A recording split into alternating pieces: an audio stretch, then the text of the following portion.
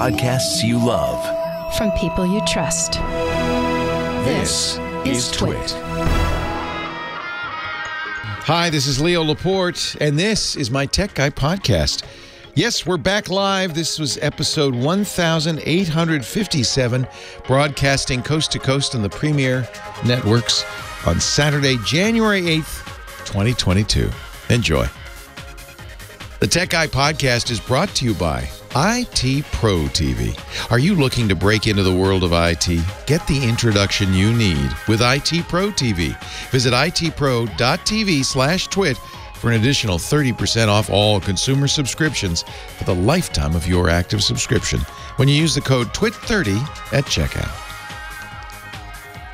Well, hey, how are you today? It's Leo Laporte, the Tech Guy. Yes, we're back live. Took Christmas and New Year's Day off. Hope you enjoyed those best ofs shows, but we're back answering phone calls and talking high tech for a brand new year. 8888 Ask Leo is the phone number if you want to talk about technology. 888-827-5536. Toll free from anywhere in the U.S. or Canada. Outside that area, you can also reach us, but you probably have to use Skype or something like that to call. Website's changed a bit, and I want to explain that, and I know some people are a little disappointed.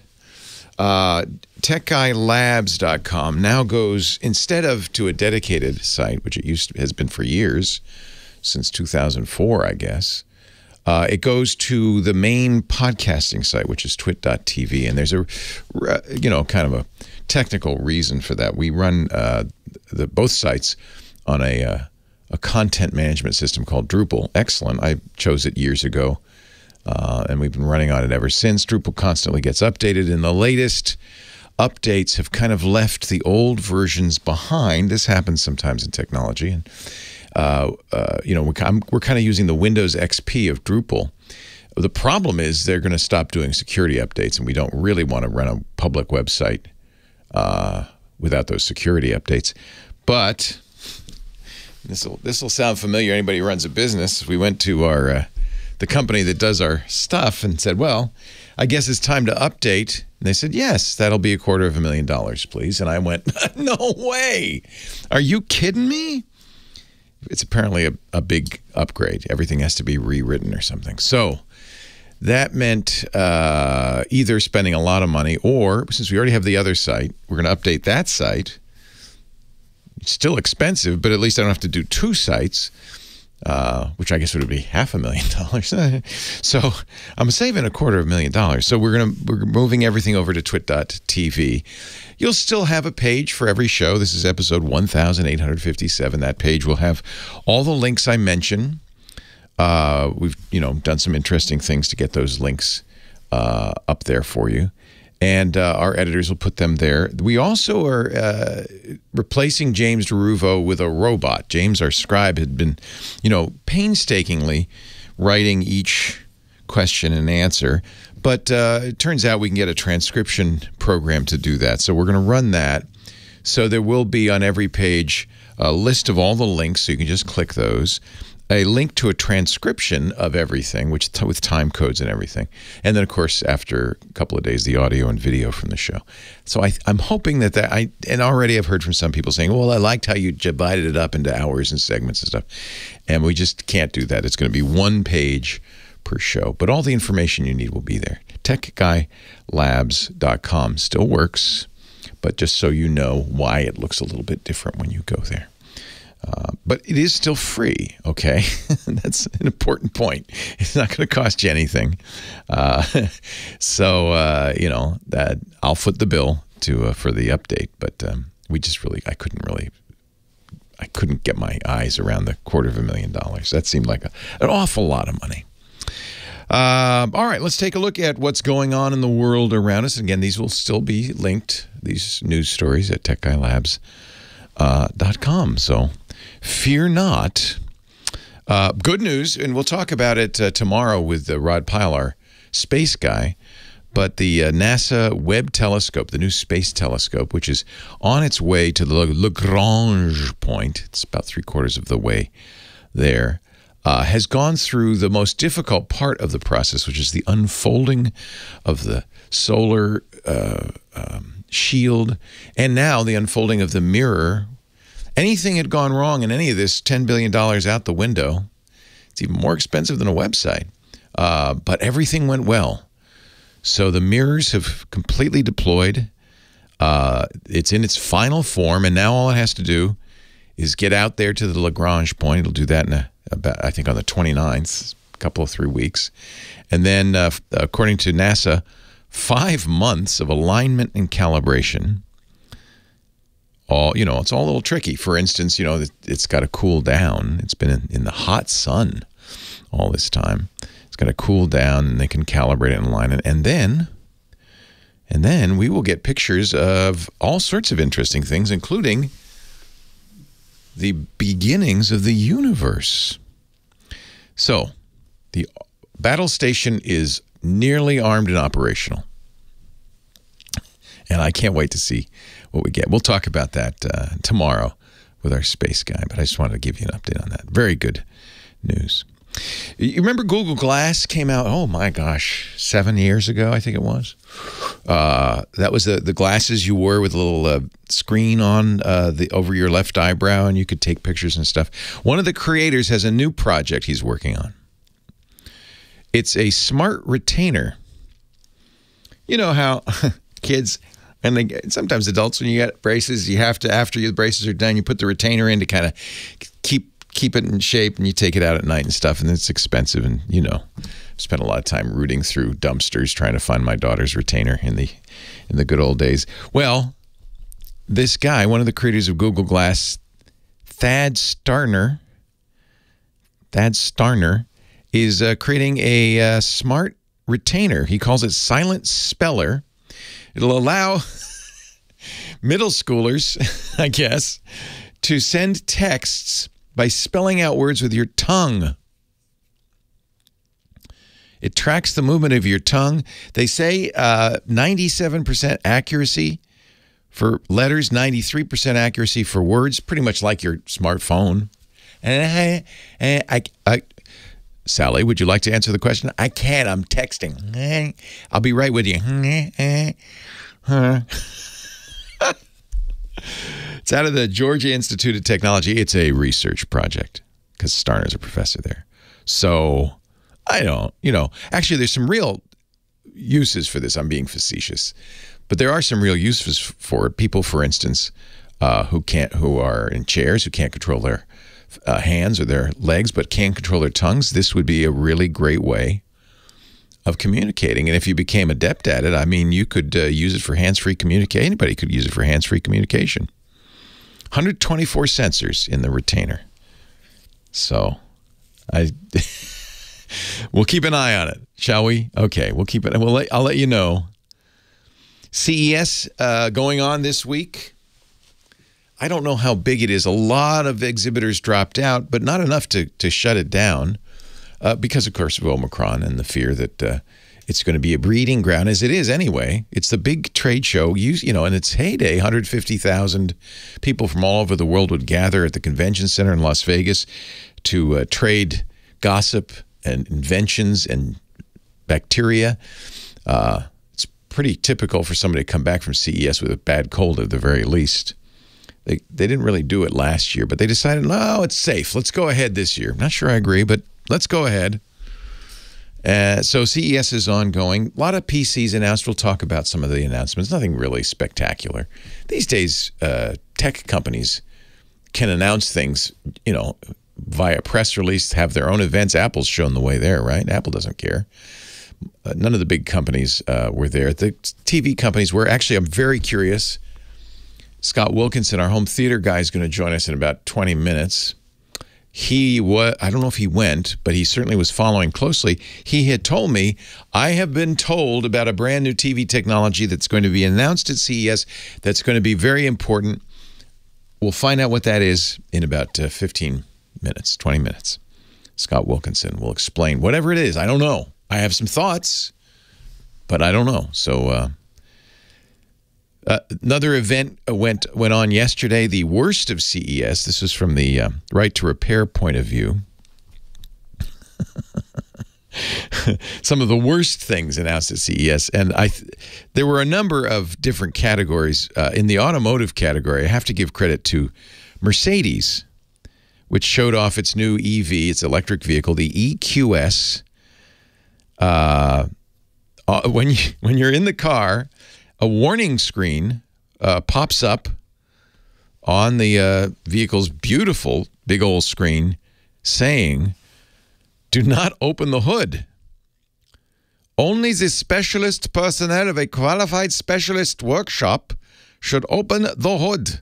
Access by customer not permitted. To open the hood, consult a qualified specialist workshop." Now, of course, immediately, somebody on YouTube has figured out how there's a way, there's a panel you pull off and there's a latch underneath there. And they don't want you to open the hood. It's an electric vehicle. You don't need to go in there. Stay out. Okay. Sure. Whatever you say. Cindy Cohn, who was one of the judges, she selected for the worst privacy a smart health monitoring light bulb that you put all over your house that monitors your sleep in the living room, in the bedroom, your sleep, your heart rate, your body temperature, all over the house. The excuse they gave is, well, we'll put this in grandma's house, so if she's not feeling well, you'll know. I have to feel bad. I have to. Our elders are suddenly the subject of mass surveillance. This is just one more way.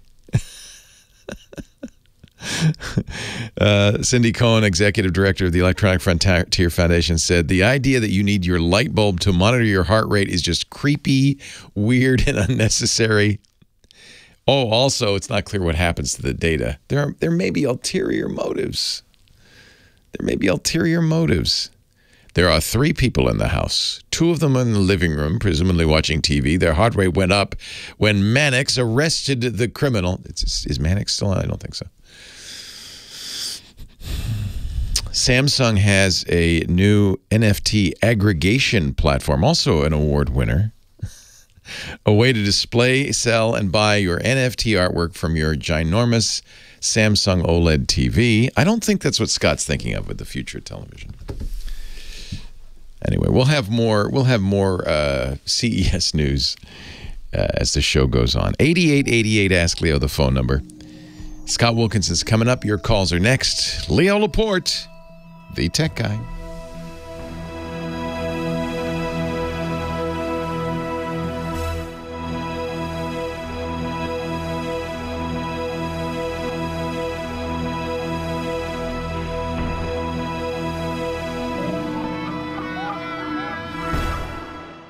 Ladies and gentlemen, boys and girls, geeks of all ages, it's time to welcome the unbreakable Kimmy Schaffer, our phone angel. Kimmy, don't take no Schaffer. Hello, Kimmy. Hello.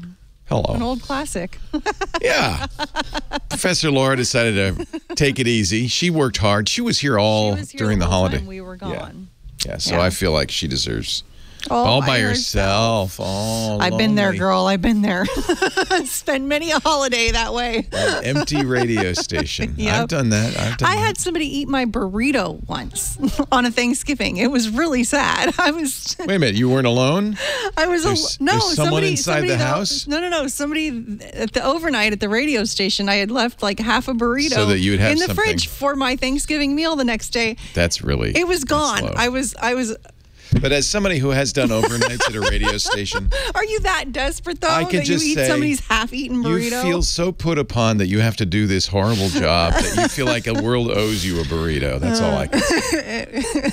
Who should I start the show Let's go to Daryl in Santa Barbara. Daryl. And his brother Daryl. And Daryl from Santa Barbara. Thank you, Kim. Hello, Daryl. Hello, Leo. How are you? I am well. Welcome to the show. How are you? Hey, I got to tell you something before we start. I am what you might consider a levy leftover. A levy leftover? Wait a minute. That was many years ago. Yes, it was. I used to listen to him religiously. Now I listen to you. He has, I'm sad to say, passed away. I'm sorry to hear that. Yeah, he was the original tech guy on KFI. had the temerity, the nerve, to go across the street, as they say in radio, to another radio station, a arch competitor. So Jeff became the digital doctor over there.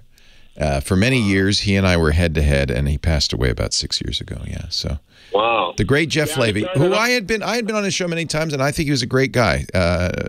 So yeah, I started off with my little AM radio. Yeah.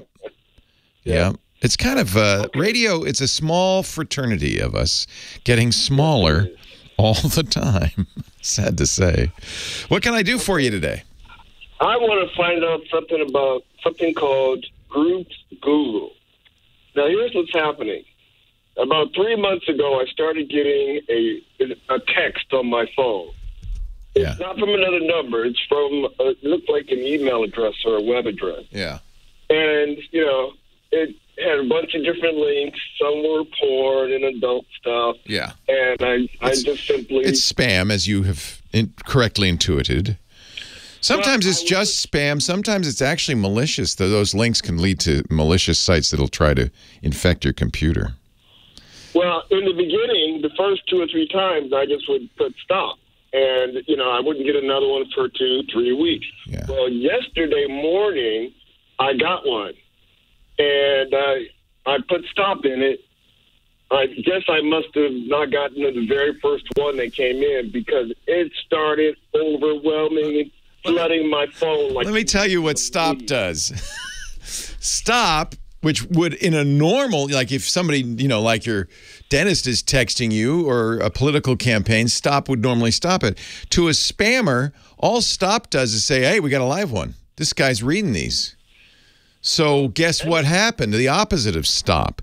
There's no, just like there's no point in responding to spam email, there's no point in typing stop to spam or malicious text messages. That's not going to do anything. And it's interesting. I've started to get a lot of calls. I got a call last week from somebody saying, what do I do about this? And then immediately after he called, I started getting them too with porn links and stuff. So really, really important. There probably isn't anything you can do to stop this. Okay, these people are not law-abiding citizens. Typing stop is not going to stop it any more than blocking that number is going to stop it because that number isn't their number.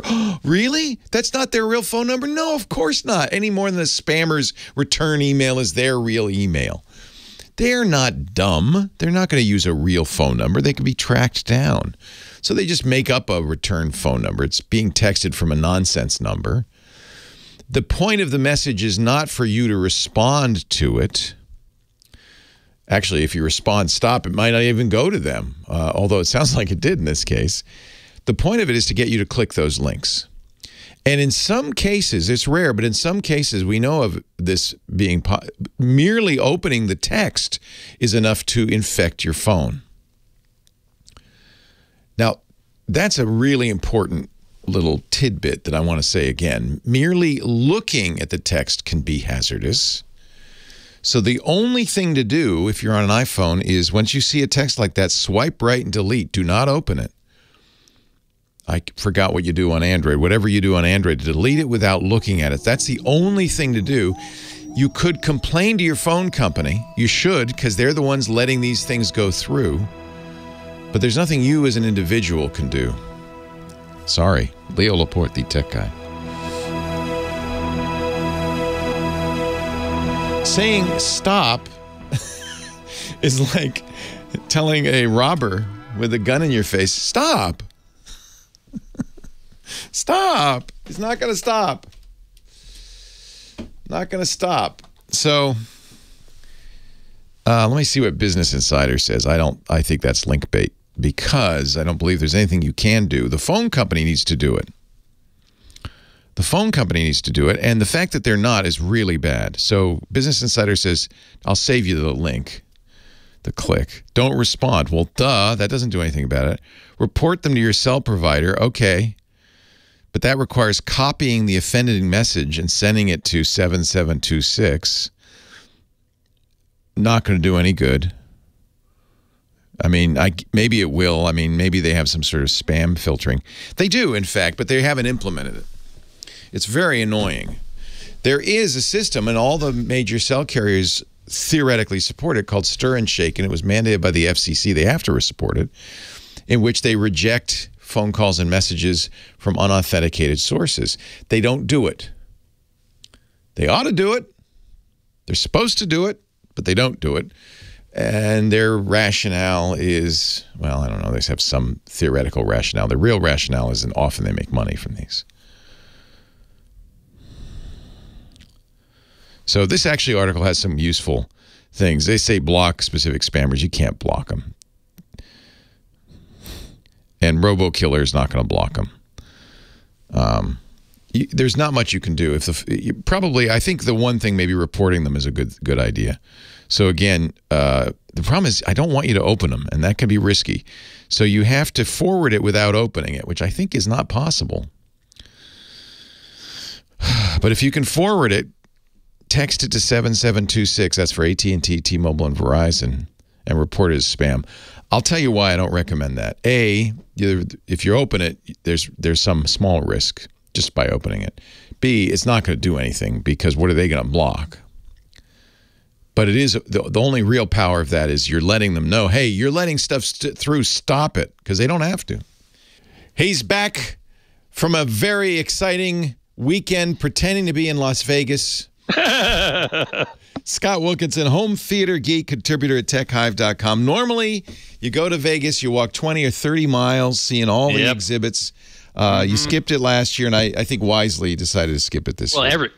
Everybody skipped it last year, and I skipped it this year too, and so did most of my colleagues. Yeah.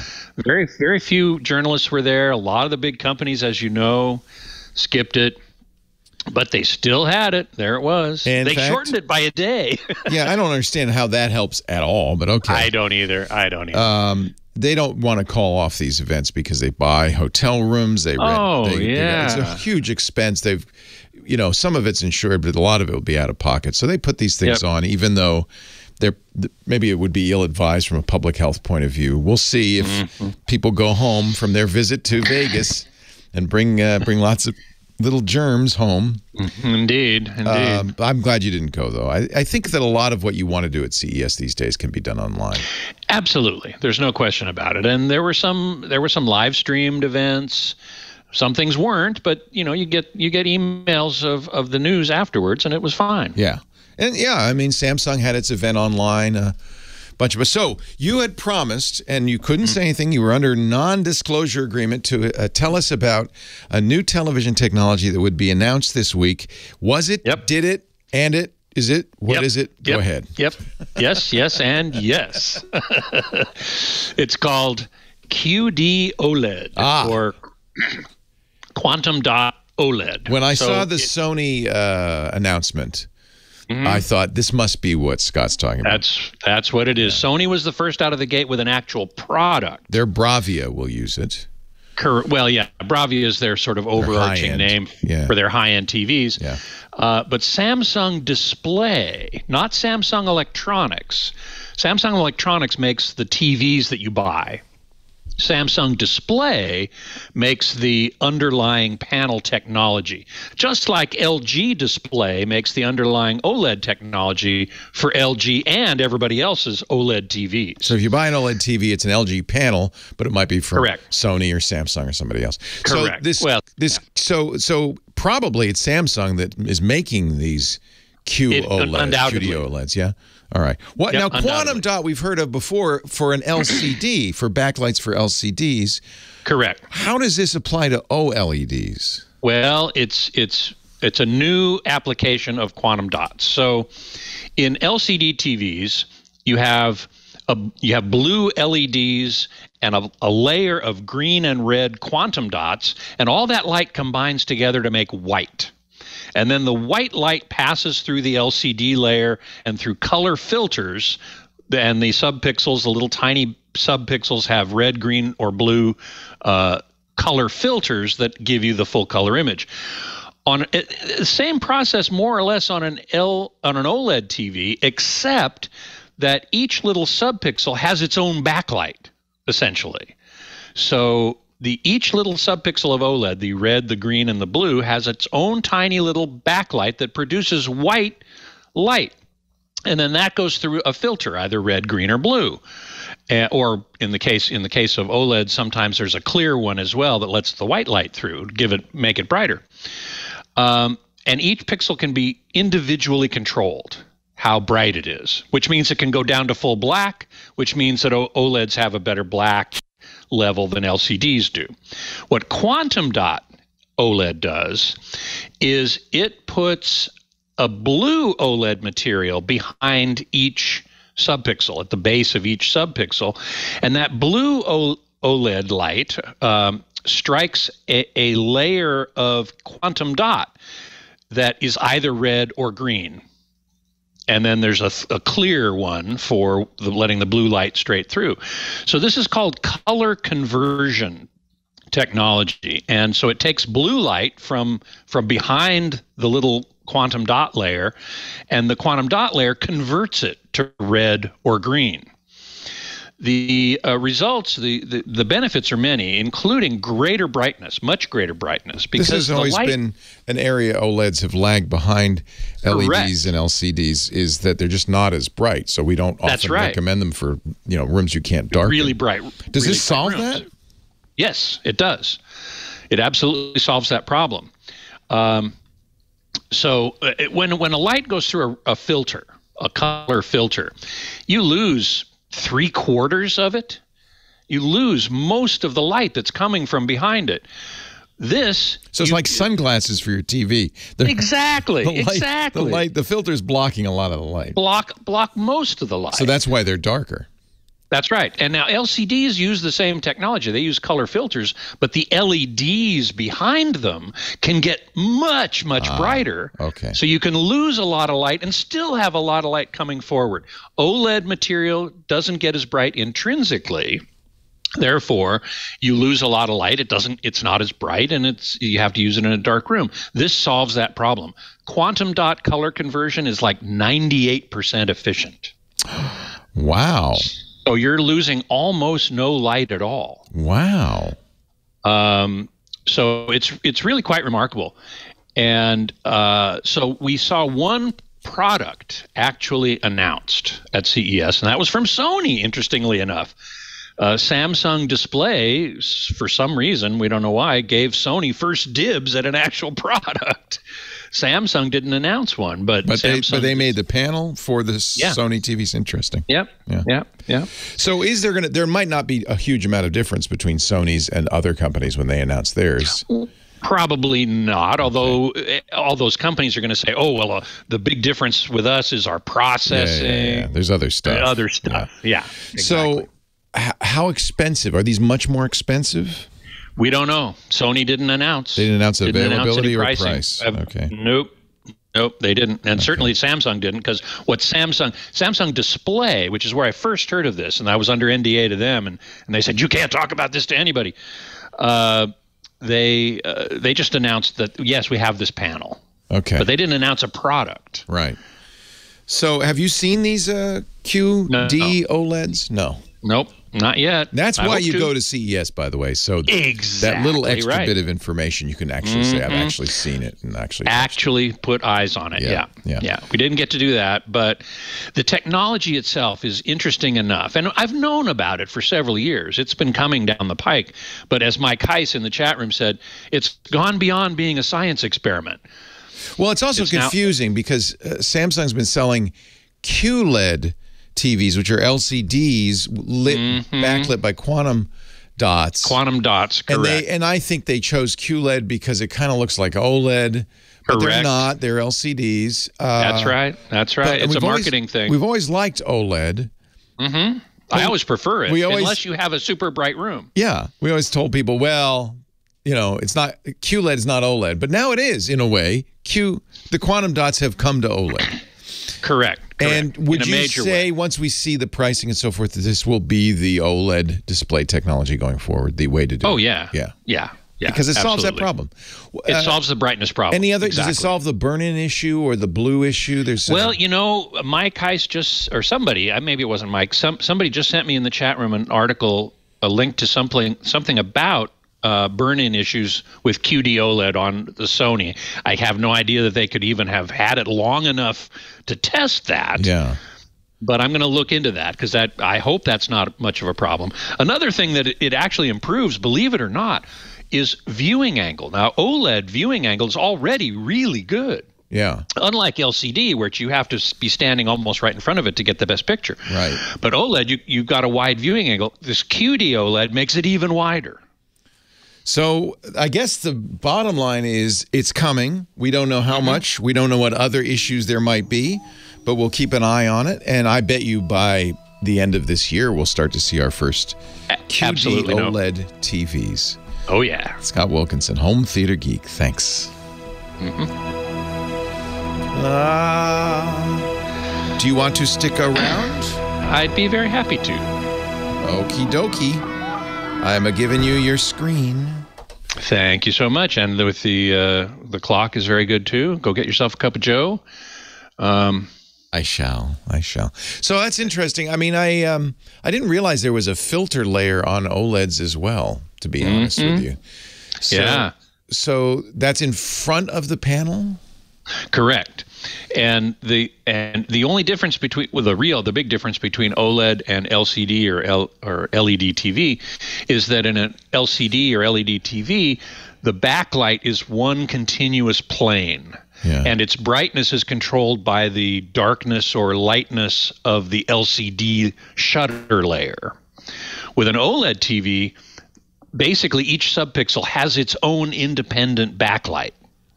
Tiny, tiny, tiny little white light, which is actually made up of a stack of blue and yellow OLED material. Blue plus yellow equals white. So the native OLED display is not a color display? Because I thought it was direct not view. In that sense. We were looking it at is direct pixels that were actual color, but they're not. They're not. They're color filters. They're colored, and then the filter, they go through a filter. Right, but they don't go through a shutter. Unlike LCD, LCD has each subpixel has. It's a passive filter? It's just a red filter, a green filter, or a blue filter. Oh, so each pixel has three filters over subpixels. Okay, three subpixels, red, green, and blue. Right, and actually in OLED there's a fourth one, which is white. But then they must be opened and closed, no? No. The OLED material behind each filter is darkened or brightened electronically. Okay. And so the OLED material behind the color filter can be electronically taken down to 0, which is how come they get full black, or brightened up to some maximum. But how do it know which color? I don't understand. Oh, I see. There's really 4 different OLED pixels, and they can brighten red, green, and blue independently. Got it. Yep. Exactly. Got it. So the OLED is in fact shifting. The filter isn't. The filter, correct. all 4 filters are always active, always going. Always this. They're static. They're just. And so it like putting a filter up in front of your eye. Yeah, I get it. So it just brightens the portion of the screen behind the a certain amount to get the proper color. Correct. It's correct. hue, saturation, and luminance, or whatever. It's yeah. Okay.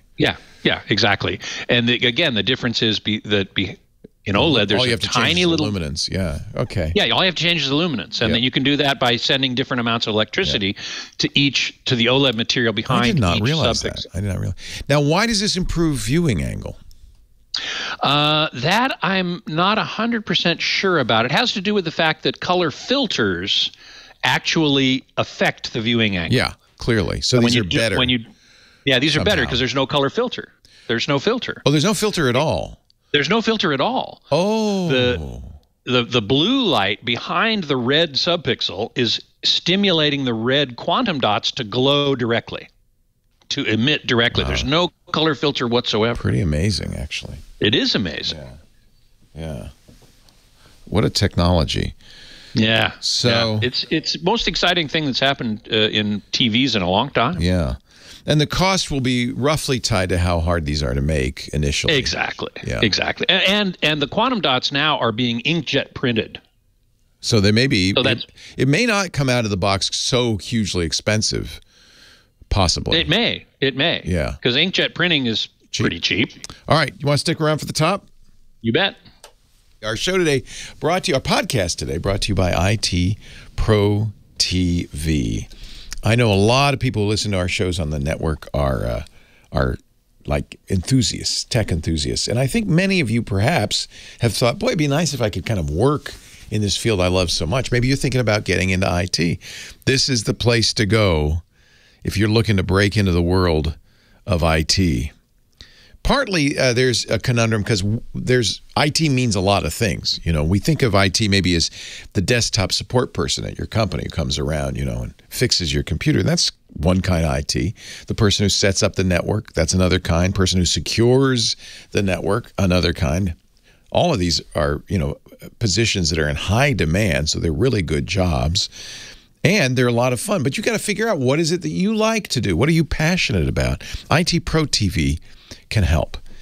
They help in a lot of ways. They have the counseling and to help you figure out which IT career path you want to choose. But you can also take courses in a variety of areas and see if you like them. Because when you subscribe to IT Pro TV, you get kind of access to all of their courses. And man, they cover the waterfront of IT. 5,800 hours of on-demand programming in every area of IT. They do all the certs too. By the way, a lot of times when you're trying to get that first job, they'll say, well, you need an A+, for instance, A+ certification, or a Network Plus, or Security Plus, or maybe you'll need an Microsoft Azure certificate. You can go to IT Pro TV, get the training you need to take those tests. They even have practice exams you can take.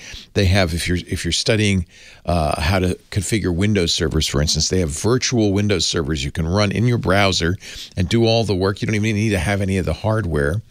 It's a really great place to learn, and it all starts really with their edutainers, experts in the field. They start by being IT experts, but who are expert at communicating. That's what makes IT Pro TV so good, so fun. It's like TWiT, but for IT professionals, for getting the certs, if you already have the certs, for recertifying, if you've already got a job in IT but you want to expand, for getting new skills, to update your skills. I just love IT Pro TV. Every month in the last 6 months, they've been doing themes. January is perfect. Getting started in IT month. They have a free weekend next weekend, January 15th and 16th. So if you want to dip your toes into IT, listen to the courses. It'll be free. CompTIA. They're the official video training partner of CompTIA, so they have some great CompTIA courses. They do the ITF Plus, those will be free, and the A Plus, those will be free this coming weekend. Linux Essentials, MS 900, that's Microsoft 365 Fundamentals. Hands-on PC build from the bench, that's just fun for everybody. Cisco CCT routing and switching, that's 100-490. That's the cert information. If you want to be an ACSP, Apple Certified Support Professional, they've got that for the latest Mac OS. These will all be free this weekend, next coming weekend, January 15th and 16th. I think IT Pro TV is fun. I think it's easy. They have studios working Monday through Friday all day. So there's always new content. They want to keep everything fresh. It goes from studio to library in 24 hours, so it's there right away.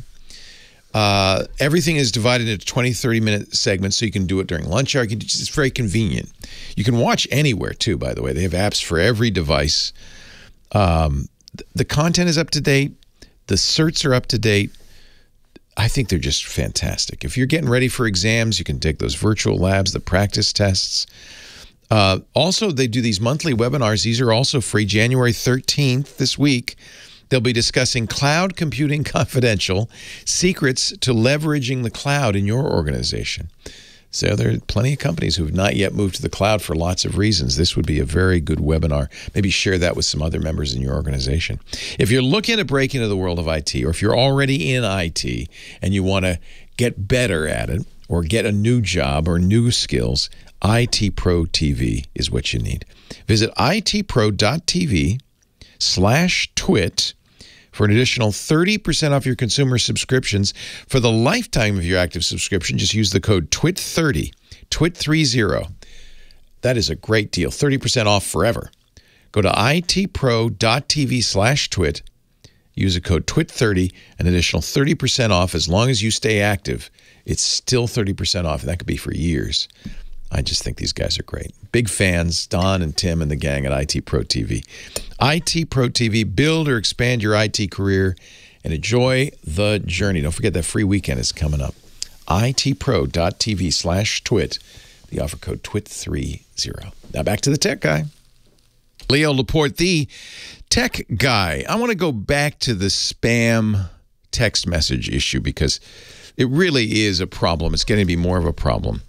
The FCC implemented something called Shaken and Stirred and required this protocol. It's an authentication protocol to be adopted by phone companies. And it's intended for robocalls. But I'm going to guess, actually, maybe I shouldn't guess, that it also would apply to text messaging because text messaging is tied to a phone number. So Stir and Shaken should be also used, or could also be used, I would think, for messaging as well. And the idea is that a phone company could say, look, I am only going to accept phone calls from authenticated numbers, from an actual number. And that really cuts down on spam because, as I mentioned earlier, spammers don't want to use their phone number to call you or text you. They spoof them. And if spoofing isn't allowed, in effect, that should severely limit them. There's a little problem because the companies are dragging their heels to implement this for a variety of reasons, mostly financial. You know, they kind of make money off of these calls and stuff. So that's one problem, is that the phone companies, the cell companies, which probably could do a much better job of blocking this text spam as well as robocall spam, is slow to implement this stuff. The FCC is going to make them, but they keep putting off the deadline. So what can you do? I'll put a link in the show notes, techguylabs.com, to a PC Magazine article by Lance Whitney just from a few weeks ago, how to block robotexts and spam messages. But I want to caution you a little bit because it's possible that some of these methods will not work and could even expose you to malware. So as I mentioned, even the act of opening the message can be dangerous. You know, ideally, you don't ever even look at the contents of the message as soon as you see it. And you can kind of tell if you look at your incoming text messages, you can kind of tell there's a problem. You should, at that point, either delete it or, if it's possible, forward it to the phone companies. I don't think this is going to do much good, but they do have a special short code, 7726. That's spam, if you look on the keyboard. And it works for AT&T, Verizon, and T-Mobile. It maybe will work for the other smaller companies. I'm not sure. But so you forward it. Now, to do this, I would not copy the message. I would not open the message. I would just forward it. Now, on Android, you can long press it and say forward. I suspect you can do the same on Apple's messages. You don't. Yeah, see, when I long press it, it opens it up. So this advice, while maybe good advice, is potentially risky. So I should explain why people are sending you these messages. It's not so that you'll respond to them or text them with stop. Do not send anything back to that message. That's just a signal that we got a live one. This is a real phone number. Keep sending them stuff. Do not. Even if the message says send 0 to stop or text stop to stop, ignore that. That doesn't work. That only works with legitimate, non-criminal texters. If it's an advertiser, political campaign, if it's a store you frequent, whatever, stop will work. I'm not saying it won't work in those cases. But the problem is this criminal spam. So texting back to them is not going to work because it's not a real number. Opening it is potentially dangerous because there have been known flaws in the messaging programs on iOS and on Android. When they render a message, that renderer that they use, if there's an image in it, for instance, sometimes has a bug in it which could allow a bad guy to get into your phone. So it's potentially even risky to open the message. We call this a zero-click exploit. There aren't very many of them. They're very valuable. They're primarily used by nation states, by governments, against dissidents and journalists and terrorists and that kind their ilk. It's just sad that I have to lump dissidents and journalists in the same bunch as terrorists, but those are the three groups, not related, that often get targeted by governments. Remember, we talked about the NSO group and their Pegasus malware. Well, the way they would get the malware on your phone is with a zero-click exploit. The problem is, these things are few and far between. They're very expensive, so usually it's only nation states that can afford to do this. So it's a low risk. The images and so forth are not low risk, and there have been some widespread cases of text messages with images or weird Unicode symbols in them crashing your phone. It's a short step from crashing your phone to taking it over. So you really don't want to open these messages. You don't want to display them.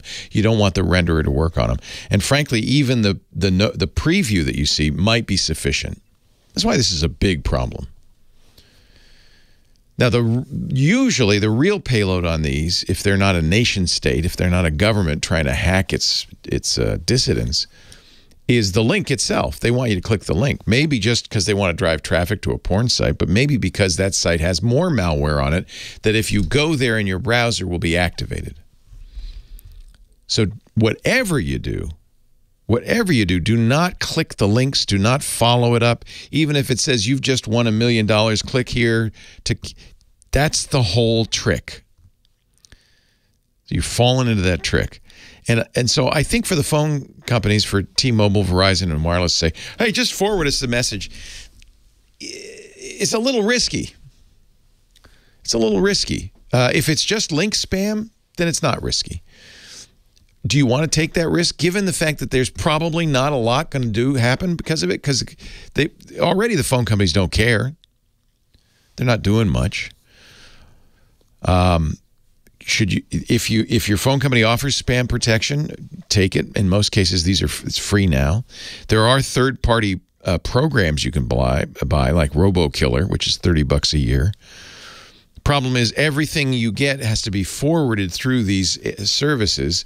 It's like a filtering system, and then they look at it and they say, well, the good news is by doing that, you're probably eliminating a lot of it, and you're not going to have the risk of seeing it, so it's not going to impact your phone. It costs money, and it's not going to be 100% effective. There is a free service called SpamHound. Kind of works the same way. The folks who do RoboKiller often offer a free program you can use on your phone called Text Killer. It's more like a spam filter. It looks for certain words in the texts and blocks those. And it will learn from your actions if you say this is spam. But again, I really don't want to recommend opening up these messages.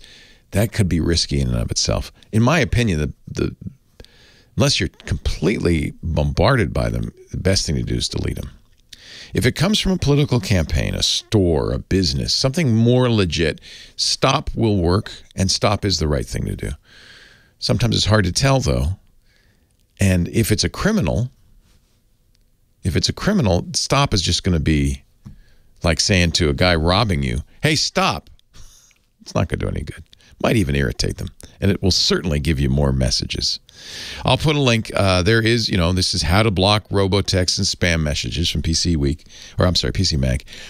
In my opinion, all of these things have some value, but it's not guaranteed that they're going to help, and in some cases they could even hurt. I wish Lance Whitney, who wrote this, had put a little more information in about that.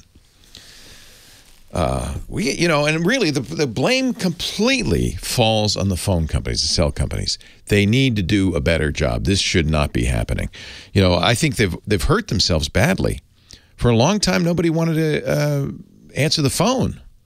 They made the phone less useful as a phone because of robocalling. They finally started to take that seriously. Now it's become less useful as a text messaging tool because of spam. I really think we should fix this.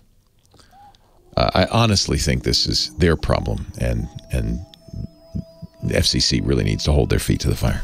Leo Laporte, the tech guy. We'll take more calls in just a bit. 8888. Ask Leo, the phone number.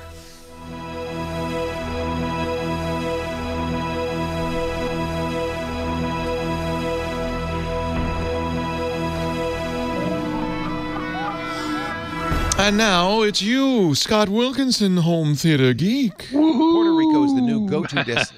Thank you. Hey, hon. As it happens, my lovely wife Joanna is here and wanted to say hi to the chat room. Hi, Joanna. Hi, Hi. everyone. Hey. Happy New Year. Hope you're all doing well. Happy New Year to everybody. We are up here in Santa Cruz getting our new temporary house set up and ready to go. Getting oriented, and it's wonderful, wonderful sunny, clear day here, and we just hope everybody stays safe and healthy, and we get through and have a happier year. Indeed. Look how many people are saying Happy New Year to you. Great. Got the wrong glasses on to read it this way. I'll give my aging eyes. Damn glasses. Look, it's Mrs. Home Theater Geek. Oh, and Phoenix Warp 1 loves your blue streak. Oh, thank you. It's my ode to semi-retirement. No more dress codes. No more dress codes. Yay! Well, there you go. Have fun. Thanks.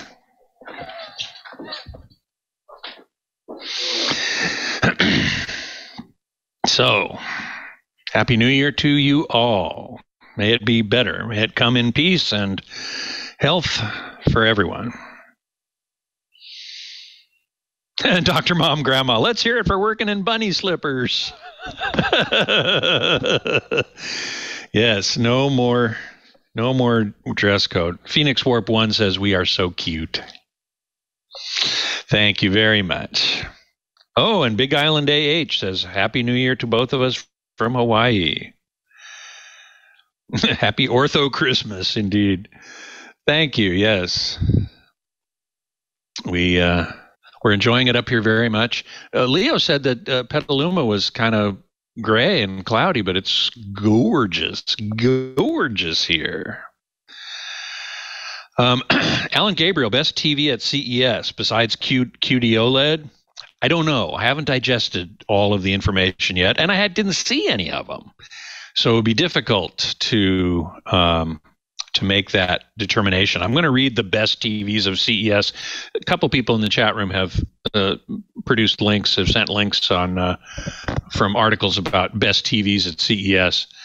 I'm certainly most excited about QD-OLED. But TCL introduced a 98-inch mini LED LCD TV for $8,000. Which is, half the price would normally be. So somebody else in the chat room asked whether or not these 98-inch and 100-inch TVs were going to replace projectors. The projectors are going to go bye-bye.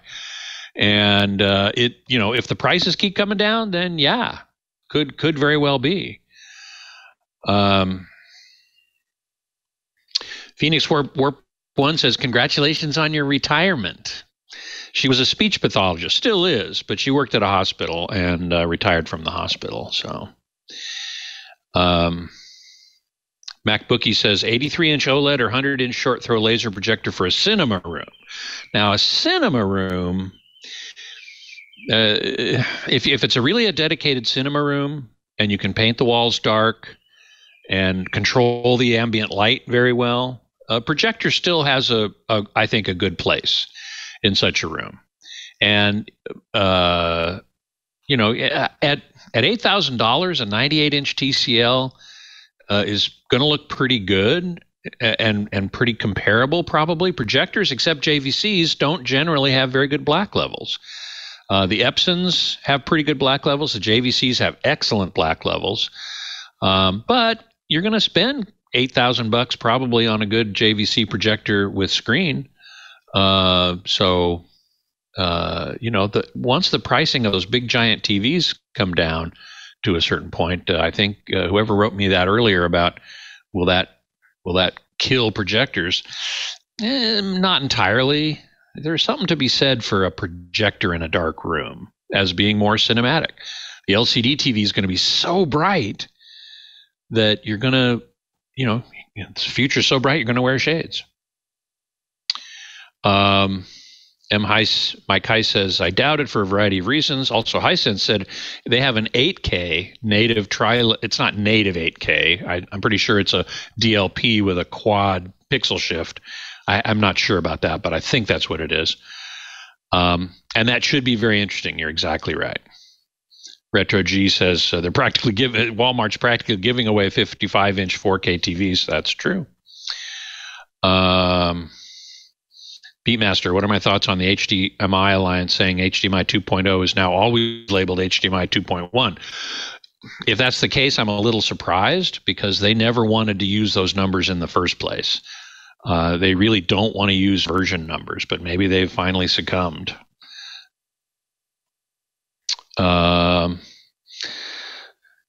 That's a very good question. Let's see. How much time have I got left? Oh, I got 3 minutes left. Can you? Yeah, you get a long break because we don't have an ad at the top. If you want to stick around, we have a caller who wants to ask you about the QD-OLED. Sure. Okay. Sure. So keep going and then stick around after. Don't hang up right Okay. away. Okay. All right.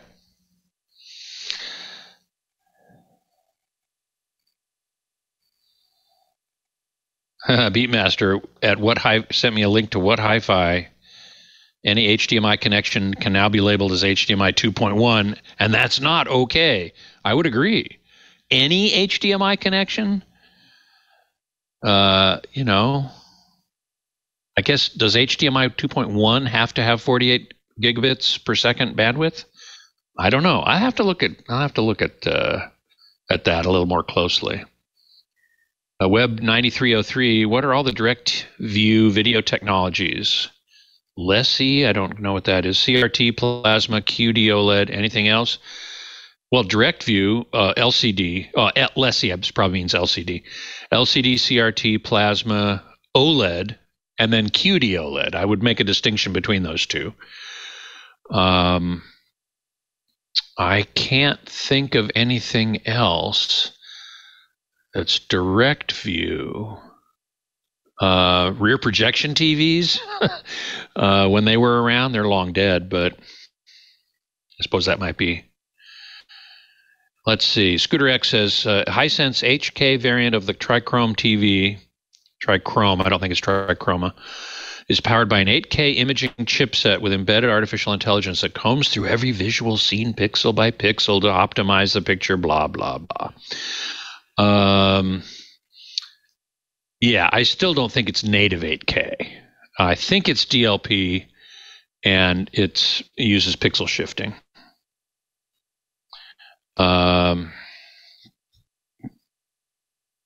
Let's see. Okay, I got you. Yeah, you didn't mention LCD TV. That's the other direct view, the major one these days. In Hollywood, yes, we are moving north, but I'm still going to be doing Tuba Christmas LA. I can do it all remotely, and all I have to do is fly down for the day. So I'm going to continue to do it because it's so near and dear to my heart. There's just no two ways about it.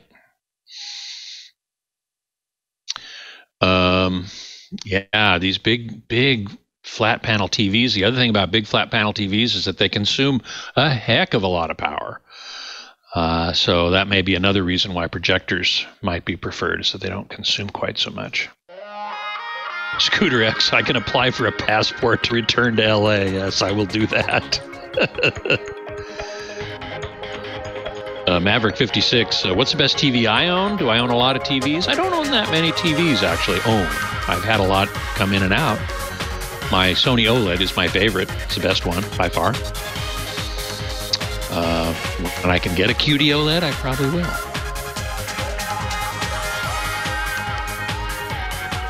Well, hey, how are you today? Leo Laporte here, the tech guy, 8888. Ask Leo, the phone number.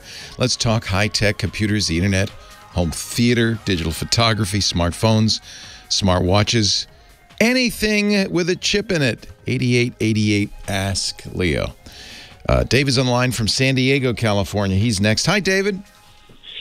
Hello. I had a question for Scott Wilkinson. Is he still there? Amazingly, Scott has never left.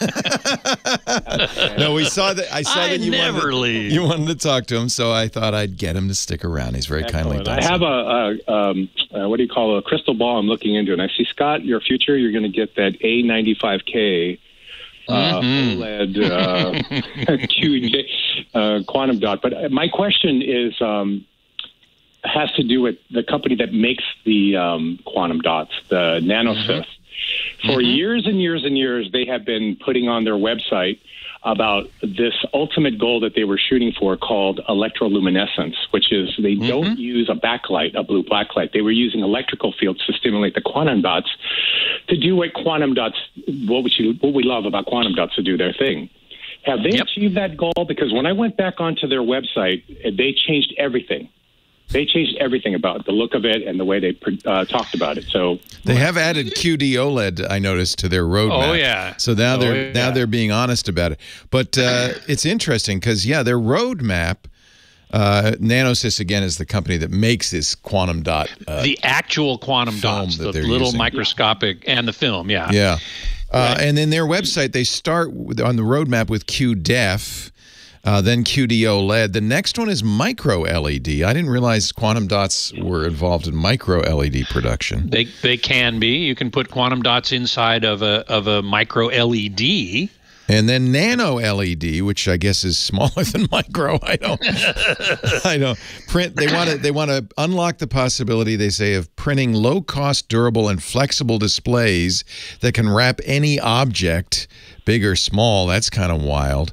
That's flexible, and we've seen flexible OLEDs. In the roadmap, do they have actually electroluminescent quantum dot? I think they take that out. It looks like they took it out, David. That's very interesting because they have talked about it for years. You're exactly right. And I'm sure that will happen. I've talked to NanoSys. I know the people there pretty well, and they said, yeah, we're still working on electroluminescent, but it's still several years away. They have done it 5 years ago. Is it a display technology? How would it be used? Oh, it could be. Thing. I'm sorry? It's more of a power efficiency thing. You guys are talking about, not on the air, but I heard you talking, and you said something, somebody had texted you about how the power consumption for these panels is like really great. If NanoSys could achieve electroluminescence, power consumption would go way down. In other words, you'd have a very efficient panel way down. And they wouldn't need a backlight. They wouldn't need all this filtering processing. It would be the best thing. Even simpler. By the way, one other thing I wish you would do, and you could do this on Tech Hive if you could for everybody, is could you just explain the difference between micro LED, macro LED, and that thing that Apple came up with, which was the mini LED? There's mini LED too, and then apparently, according to NanoSys, there's nano LED. There's going to be nano LED, yeah. I can do that, sure. That's a good idea, actually, to explain what those are. That actually leads into my other query, which is, in years past, we've said that micro LED would be the future of television. Is that no longer the case, you think? No, I think micro LED has a definite place in the television universe. It's a direct view like OLED, but it has some advantages. It also has some disadvantages. It's much brighter. It can be any size you want. You can make giant video walls, Make giant video walls, which you can't do with any other technology, really. And it's super expensive because the placement of those micro LEDs has to be so precise and perfect. You can't have a single error. So what I think people want, let's think about this. What do they want at TV? They want big. If we can fill a wall, like in science fiction, great. But we also want it to be bright and vivid. And in other words, we want it to look like a giant glass window to another world. Which micro LED does. Micro LED does that. Okay. Already does. But if you got $1 million. Yeah. Well, all these things come down in price. David, did that answer your question? It's an interesting question. Pretty much. Yeah. It's perfection as a moving target. Scott, have a great new home environment, you and your wife. And thank you. Leo. Have a good day. Thank you, David. Have a good day. Mike Heiss, your colleague who is in our chat room, Scott, says he thinks Samsung may not actually use NanoSys films and quantum dots. They bought another company that they may also be using instead. They did, but I thought they did. I'm going to have to go back and look at that. I'm not 100% sure. It's look, there's also the question of how good does it have to be? At some point, I'm talking about this with Ant Pruitt, who's our photography guy on our podcast, our hands-on photography. He says at some point, the TV screen is as good as your eye. It doesn't need to be better than you can perceive. And it sounds like we're getting close to that, to be honest. Oh, we're beyond it. 8K is beyond that range, I think. Yeah. So if we're going to make progress, it's not necessarily going to be higher resolution. Right. It's going to be greater color.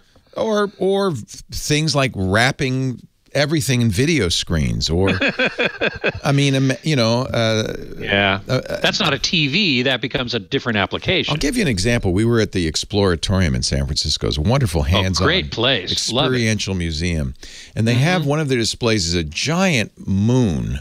It's huge. It must be 30 feet in diameter, sphere. It's hanging there, and it looks like the moon because projected onto it are satellite images of the moon. So it feels like you're looking at a giant for a room, but not as big as the real moon, but a big moon, and it's very detailed. It's very vivid. That's an example. But it's not built. It's actually images. It's a projector on an actual sphere. There is a sphere. Yeah. But that's what the kind of thing electroluminescence could do. It could bring video to all kinds of interesting surfaces. Correct. I think that's kind of an intriguing idea. Yep, I agree. Especially for advertisers who would like to put advertisements on every surface in your house. Scott Wilkinson, Home Theater Geek, thank you. It's always great to have you. I agree with David. I'd love to see an article just kind of running down all these different technologies. That sounds like a great idea. I'll start on that right away. Thank you. Scott Wilkinson, it's nice. He sticks around after his segment and is often available to answer additional questions, which is really great. 8888 Ask Leo. I'll tell you what, we'll get one more call in here before we take a break. Gloria on the line from North Hollywood, California. Hi, Gloria. Hi, Leo. Hey, it's good to talk to you again. Happy New Year. Happy New Year. My problem is that I tried to sign up with UMA to get rid of the AT&T bills. A technician came over. I'm sorry, I'm getting ahead of myself. UMA set up the service, and they said that they could port my landline number.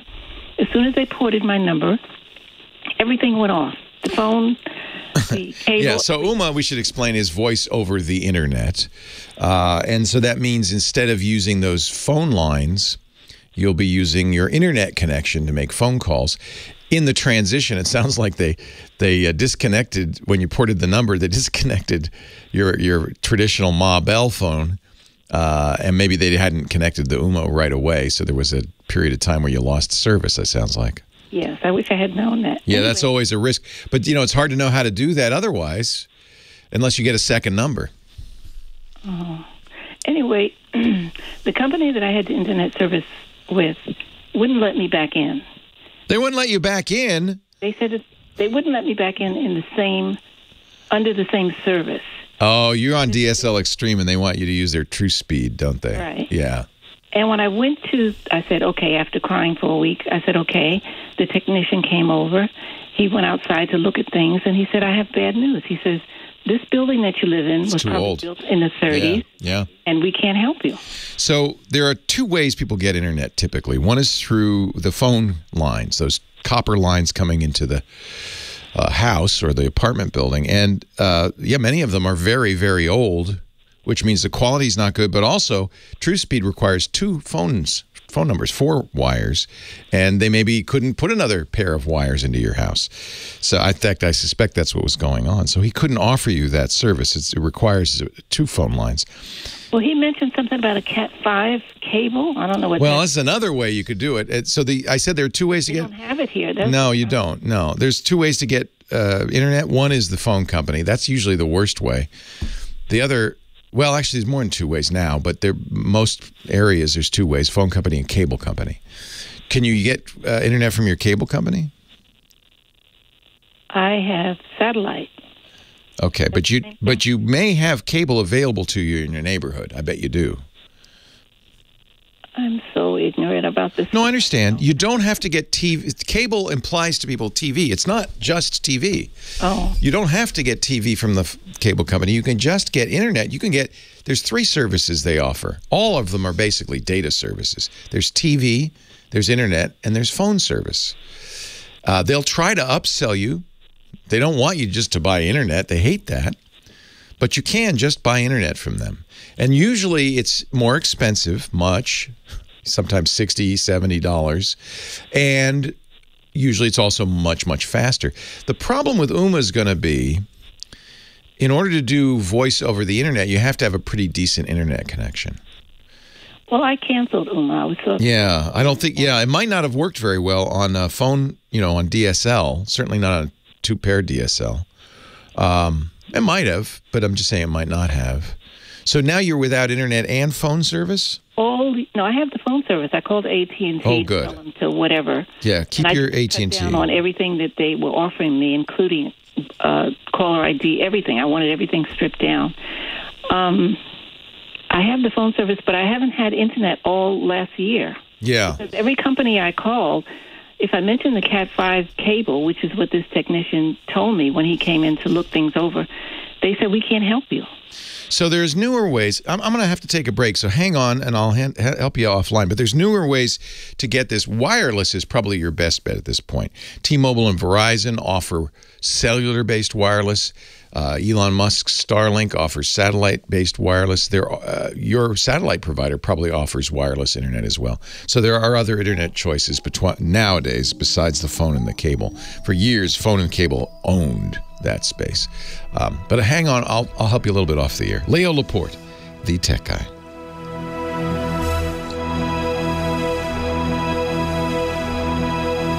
So you haven't had internet in a year, Gloria? No. Oh, dear. The technician came here. He says what you need is to have an electrician come over here and set up the wiring. He said, and the owners would have to pay for it. And I thought, there's no way. I don't even want them to know that I'm doing this. They're not going to pay for it. It's an older house, and what I think they're saying is that the inside wiring is inadequate. Yeah. Have you noticed there's a cable drop anywhere in your house? Because everywhere in North Hollywood is on the cable system, I would guess. Well, I've tried to talk to everybody in this building is new. I've been here for so long. Everybody is new. It's an apartment building? Yes. Okay. And I've come to realize that when you move, you don't take the internet company with you unless they can set it up where you're going. Yeah. They're really geographically restricted. So that's the one thing to ask is look for your younger, more tech-savvy neighbors. Well, they have mentioned, I've asked 3 people. Ask them what they do. Yeah, what do they do? Yeah, the all 3 said Spectrum. Yeah, that's cable. Oh, that's cable. Okay. So that's good. What that means is that's available to you. I'm almost certain your apartment has, it will look like a little plastic phone jack, but instead of phone, it's got like a coaxial cable coming out of it. That's a cable drop. I would look in your bedroom and living room for that. If you've got that, then it's a call to Spectrum. They mail you a thing that you connect to it, and now you've got Spectrum internet, Wi-Fi. Any other suggestions? So that's one way. The other thing to do is to check with T-Mobile and Verizon. Both of them are selling residential cellular service now. So similar idea. They have a little box. You put it in the window, though, because it's got an antenna. It's a Wi-Fi adapter that is getting internet from the cell tower. And because you're in an urban area, there'll be a cell tower near you. You might actually get very good service. If you go to T-Mobile and their well, you can't because you don't have the internet. Yeah. You could see what a disadvantage, how important it is that we have universal internet. Yeah. You just get left out. So T-Mobile does offer residential internet service. And so does Verizon. And so it depends on your neighborhood. So you're going to have to call them and give them your address and say, can I get this in my neighborhood? And then the most important question, how much will it be? Yeah. So between that and the other one, Spectrum that you mentioned, I mean, what would you think would be a good solutions. Well, some of this is budget. You don't need probably a super high speed, right? You want to be able to do email, right? Surf the net, do your banking, that kind of thing. Mm-hmm. So some of this will be how much do you want to spend. The nice thing about DSL Extreme was it was very inexpensive. Yes, and they said that the people who are still with them can continue as they are, the older people. The problem is they ride on AT&T's phone lines or whoever owns the phone lines, and AT&T does not like them. They're only doing it because the FCC makes them do it. Oh. So there's this tension, and I think what DSL is trying to do is move everybody to a better service. DSL is not a great service, but if you were fine with DSL speeds, you're not going to find anything for $20 a month anymore. Right. Right. But if you can spend $40 or $50 a month, then I would check with T-Mobile or Verizon. Do you have a cell phone? I have a free cell phone, which is minimal. So it doesn't have a lot of data. No. Yeah. I was willing to pay the AT&T to sign up with DSL Extreme's new, but again, that's what they can't do it. Yeah. They can't do it. I think Spectrum is probably your best bet. I would call them and see what it would cost. Now, is this wiring like it used to be, where they come into your apartment and set up cables on your floor? And all that? Oh, okay. No, that's why I mentioned that cable drop on your wall. Hey, I got to run, Gloria. Call Spectrum, and then maybe price compare with T-Mobile and Verizon. Leo Laporte, the tech guy, 8888 Ask Leo. That's the phone number, 888-827-5536. Actually, Gloria, you still on the line? Yes, I am. You mentioned that you're on a subsidized cell phone, which means you probably can get subsidized internet as well. Now, I've just made this a lot more complicated, but unfortunately, the Congress has not renewed this subsidy plan, so it went up $10. But there is a subsidized internet plan, and I'm not sure where you go to get the subsidized internet. Let me just see if I can find that. I have access to the internet here, fortunately. And of course it's a website. But let me see if I can find a phone number. The subsidy, as I said, Congress lapsed, so now it's not as much as it was, the congressional allocation. Let's see. Who can you call? Spectrum does have it. So when you call Spectrum, say I have a Obama phone and I want to get subsidized internet, and that might be as little as $20 a month. Oh, wow. So it is worth calling the cable company. Okay. Okay? That's the only one that you suggest, though. I think because that's what everybody else in the apartment complex is using. We know it works. Oh. We know it works. Subsidy. And the subsidy would actually, it's $15 a month for the first year. Okay. But you have to be a recipient of certain public assistance programs. Right. I suspect the subsidized phone is one of them. And Spectrum, no T-Mobile for a subsidy. T-Mobile does it as well, I believe. Yeah. Oh, okay. Verizon does. Anyway, yeah. The good news is there's a little more competition in the internet space. Thank you so much. It's just starting. Gloria, thank you. I appreciate it. Thanks for hanging on. Bye-bye. Bye-bye. Yeah, it's you can see. I mean, how do you find out how to get subsidized internet? Well, you go online. Well, wait, I'm not online. How do I do it? You can see how it's a disadvantage nowadays not to have any internet access. And I think it's a shame that Congress did not renew the subsidy. It's really important. But there are ways to get low-income internet service. Spectrum has one. It's the Spectrum Internet Assist Program, and that's her local cable company. So that's the first place I'd start. It's part of the FCC Affordable Connectivity Program, and it can save you as much as $30 a month. I think that's a big deal. And we need to do more, even more. I mean, this is becoming, it's like water or electricity these days, right? We just need it. David's on the line from Santa Clarita, California. Hi, David. Leo Laporte, the tech guy. Hi, Leo. Great to talk to you. In fact, I think it's a phone call 20 years in the making. Well, it's about time. Welcome. Yes, it is. No, actually, about 20 years ago, I went to a very sketchy little neighborhood to watch a taping of The Screensaver. Oh, my. And and Patrick was there, and all the gang was there, but you were shirking your duties. Actually, I'm sure you were. I'm so sorry. I apologize that I wasn't there. Yeah, that we were in the Potrero district of San Francisco. It was a sketchy neighborhood, but I'm glad you made it and saw it. That's cool. No, it was. I'm sorry I missed you. I still have a T-shirt that has a spot for your signature next. Well, we'll arrange for that anyway. 20 years later. I really but I really appreciate your being here today.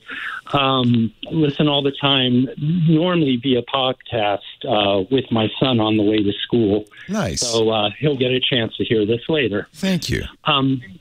Anyway, my question for you is, so I use the iOS camera app a lot for just, although I, like taking nice pictures every now and then, the family scenery, but I use it actually a lot more for just very mundane blah stuff. Oh, here's my parking spot. Yeah, I do that all the time. Yeah. Exactly. And then the other thing that I use it for, or want to use it more for, is I do a lot of resale stuff, eBay, online. Perfect for that. Yeah. Places. And all those apps have their own built-in camera portion, but if I want to do it on multiple ones, it's easier to take it in the camera app and then load them back in. Yeah, use Apple's Photos. Yeah. Exactly. So I'm going to have to take a break. Hang on just a second. We got to take a little break for the bottom of the hour. Johnny Jet, travel guru, is waiting in the wings. We'll do a little Johnny Jet and take more of your calls. 8888 Ask Leo.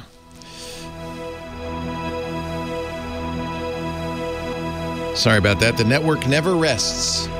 Oh, no. But I'm still here, and the podcast is still here. So if you listen, what's your son's name? Timothy. Hi, Timothy. Hi, Timothy. He's going to be in for quite a schlock. Actually, they're doing I don't know, are you familiar with First League Robotics? Oh, he's in first? Oh, that's so cool. Yeah, and today's their big day because they announced the new game. So he's at a massive session at school there. How exciting! They just found out what the new game is. Yeah, I'm very proud of him. And you should be. Do you get to help out at all, or does he have to do it all on his own? So it's kind of an interesting dynamic there. Unfortunately, it's hard for me to be involved because of some commitments I have here. Although I'd love to, I tell them all the time, son, I was born about 30 years too early. Oh, I know. First is really, really cool. And Steve Wozniak, old friend, was very involved in the beginning of First. Was a coach, I think, down in San Jose. They have some awesome schools from the Bay Area. It's really, really cool. Dean Kamen founded it. Yeah, really great. So cool. Firstinspires.org, if people are curious about it. Your school, every school should do it. It's just a wonderful idea to get kids into science and technology. And the Robo Warriors are looking to do excellent this year. So good. They had a tough year because of the pandemic last year. Nice. Yeah. They were lucky they got to go to one competition and then the whole season had to fold. Oh. It was really sad for a lot of especially the older kids, who were looking forward to that. You want me to wait until we're back on the air for the... Oh, go ahead, ask. And I'm basically, I think I'm going to say just use Apple's Photos app because that's so well integrated in. Why don't you want to use that? Well, no, I don't mind using the Photos app. Here's what I'm looking for. I'm actually looking for an alternative camera app because here's the thing. And it almost feels petty, but so a lot of times it's like, oh, hey, I want to take a picture right now on the fly, 3, 4, 5. And then the problem is after you take, those 5, 6, 7 photos in a row, getting them into... It's just the management afterwards. It's like, okay, then I got to open the share panel, click here, move it into a separate album because otherwise then I end up with a whole bunch of photos that I don't want in the general camera roll just because. Oh, so you just want a camera app that has its own role, you don't want it in iPhotos particularly. In some ways that would be good, although a lot of the apps depend on being able to that's the thing. Share has to work. Yeah. So there's there is no lack of third-party camera apps for the iPhone. Right. In almost every case, they're more complicated, not less. Exactly. And someone recommended Camera Plus, and I actually haven't done it yet. I've been chatting with the developers, but it's a slow process because it's just a couple of days. That's the old solution. That was one of the very first third-party camera apps. In fact, I know the developers pretty well. I'm glad to hear they're still doing it, to be honest with you. I think it's, and I may have given you the wrong name, being very honest, maybe Camera 2 Plus or something similar. Okay. And I haven't done because, like, I know it sounds petty, but it's a $10 download, and I don't like asking for money back, but they didn't have enough in there to tell me this is the feature that I'm looking for. Because ideally, it would be like, hey, those last 10 pictures, one click to here's the album they should go into. Because especially a lot of times I'm doing this one-handed. So really, what you're looking for is not so much a camera app as what we call a DAM, a digital asset management app. And honestly, the best one on Apple's platform on iOS is probably Photos. I don't know of a lot of other DAM choices. The nice thing about Camera Plus is if it's the one I'm thinking of, it has its own camera roll. So at least you're separating it out. Hang on, I gotta go do Johnny Jet. Hang on. Hey, Johnny. Hello. Happy New Year. Happy New Year. Thanks for the chocolates. Those are good. Harry and David chocolates. Yeah. Thank you. He's been everywhere, man. He's breathing the mountain air. Johnny Jet, our travel guru, travel better with technology. He helps us every week do that. We haven't been doing a lot of travel in the last couple of years, but America's come back to traveling. TSA numbers through the roof, right, Johnny? Well, they're 1.5 million yesterday. 2 years ago, pre-pandemic, was 1.7. So we're pretty much on par. I think it's 82% of what we were pre-pandemic. So, this Omicron is not deterring a lot of people, although it did deter my family and I. We were supposed to be on a plane right now to Hawaii, and we postponed it because all of our neighbors are sick. And I have some friends who are pilots and flight attendants, and they're like, this is not the time to go right now. Yeah, the COVID numbers are through the roof. The good news is for vaccinated people, especially if you're boosted, it seems to be mild. Nevertheless, nobody wants to get COVID. And, especially when you're traveling and when you have little kids. I have one that's unvaccinated. They're not vaccinated, Well, I don't blame you. So, I mean, it's funny so how that's why we postponed in the first round of COVID, few of us knew other people who had gotten it. Now everybody knows a lot of people. Oh my God! Honestly, I know at least 50 people. It's also become a problem because there aren't pilots, there aren't flight attendants, there aren't bus drivers, truck drivers, there aren't waiters. So many people are out sick.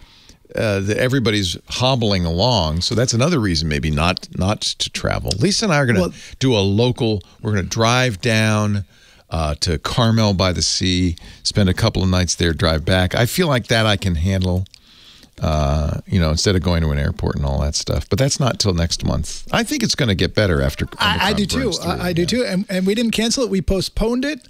So, and right now, if you are traveling, no doubt that you've seen all the numbers. Cruises are being canceled too, right?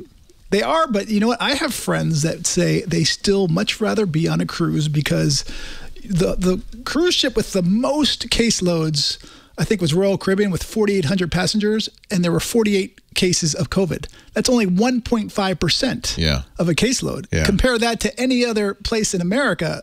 That's really low, and so everyone on the cruise has to be vaccinated. And if they do, and they test all the time. If you do test positive, they quarantine you. So it might be safer. We're going. We still are doing our Twit cruise, our podcast cruise for all our listeners to Alaska in July. I'm thinking maybe by then everything will be a little more back to normal. Even if it's not, people are managing it. And honestly, I have friends right now on cruise ships right now. We were supposed to go on a cruise, Lisa and I, in about 3 weeks, but it started in Hong Kong. You can't get into Hong Kong. You can't. And if you do, I was just reading a story this morning about, if you test positive in Hong Kong, you have to go to the hospital and you stay there, even if you keep testing, even if you show no symptoms. Yeah. There's a 3-week quarantine for foreigners coming into the country. That's why they canceled that cruise, I'm sure. But there are still a lot of countries open. We have good friends. Definitely. Michael and his wife are going to Carnival in Venice next month. You can get some deals right now. By the way, I was just looking. Hawaii, $199 round trip from the West Coast from now until the mid-March, and then it only goes up to like $238 round trip. Yeah. So I really guess it depends on your tolerance for risk, and I think a lot of people are obviously traveling, taking advantage of this, and then some of us, like you and me, staying at home. But that's everybody get to choose what they want to do. Yeah, I mean, if you don't have little kids and you're healthy. I would be traveling right now, but I can't take a chance with little kids. Yeah. Oh, I don't blame you. Yeah. Because of this, last year's one of the last year's hottest travel trends was trip stacking. What's that? We might have talked about this. Trip stacking is when you have you want to go to your dream vacation. Let's say you want to go to Europe, but because you never know what's going to happen with COVID. I mean, these days, entry requirements for countries just change on a dime. I mean, you really have to keep checking all the time. So what you do is you have a backup plan. So you have a backup trip. So in case Europe is not going to work out a few days before, you cancel that trip and you do your backup, which might be Florida or Hawaii or California, something that's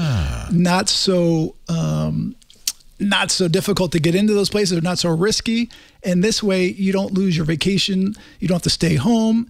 And if you use a travel advisor and they book you refundable fares and hotels, there won't be any problems. Or you can just wait to the last minute and then just start booking, at least for your hotels. I would wait, but I would book your flights in advance. And when you do book your flights in advance, make sure you're booking on a U.S. carrier, because in case, let's say, you don't go to Europe because of COVID, instead of booking on Air France or British Airways or Singapore Airlines, whatever you want, at least you can use that credit to go somewhere in the U.S. if you book on United, American, Delta. So keep that in mind when you're booking these international trips. It's, although I love international carriers, and for the most part, they're better than U.S. carriers in terms of service and luxury, depending on which ones and which class of service. But this is the safe bet right now. Okay. What other advice do you have for us? And because it's early January, I always tell people, make sure you go find your passport, look at the expiration date, and find out when it's expiring. Because a lot of people find out last minute that it's going to expire in June, and it's May, and you're going to really have to scramble. And the State Department's already advising 4 to 6 months in advance to do it. My daughter had an up-to-date passport. She couldn't find it. She was going to Mexico for Christmas with the rest of the family, but she had her passport card. She found out when she got to the airport, the passport card's only good for land and sea travel into Mexico. Yes. So she had to fly down to San Diego, take an Uber to Tijuana, there's a bridge, a land bridge, across into Tijuana, which actually goes right to the airport there. It does. So she walked into Mexico, used the passport card worked that way, and then flew the rest of the way to Cabo San Lucas for Christmas. It's smart.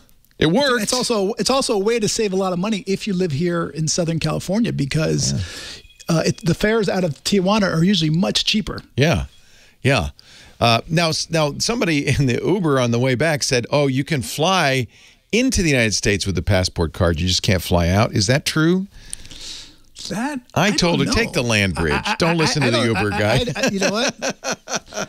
It says on those passport cards, only good for land and sea travel. Yeah, I don't think so, but because you're an American citizen, they have to let you in. Yeah, they may not like it, and they may make you sit cool in your heels for a while. The big challenge will be getting on the plane, because the gate agents will be like, sorry, you don't have a passport? Sorry. So that's going to be the problem. But once you get into America, they have to let you in if you're a U.S. citizen. She had a bit of an adventure. It worked out fine. It was a kind of an interesting trip. Yeah. And also another deal, it's expiring today, Costco and Hawaiian Airlines. You buy a $500 gift certificate for $450. So you get $50 off if you're flying Hawaiian. Actually, they also have it for Alaska Airlines and Southwest. But the Hawaiian part expires today. Are hotels, cruises, airfare still pretty low because of COVID, or have they started to come back to normal levels? Oh, no. Right now, they're so low. You can fly across country, LA to New York for, $100 right now. Yeah. So they're super low. this is the time. Actually, under $100 each way. Yeah. So this is the time if you're healthy or if you even had COVID before or recently, you know, you're going to get some really good deals. And New York City, by the way, has a deal until February 13th, 22% off select hotels through their tourism board, New York City Go. I'll have to tweet that out, and I can send it to you for your show notes. Very nice. You can find out all about traveling, even if it's just to dream of travel someday in the future, by going to Johnny's website, johnnyjet.com. His newsletters are free and absolutely a must subscribe, johnnyjet.com/newsletter. He's also Johnny Jet on Twitter and Instagram. He's got a podcast. He's even got a YouTube channel where he asks travel questions, and I think you've interviewed me twice for your YouTube channel. I have. Yeah. Let's go for 3. All right. Hey, Johnny, safe travels. Great to talk to you. You too. Leo Laporte, the tech guy.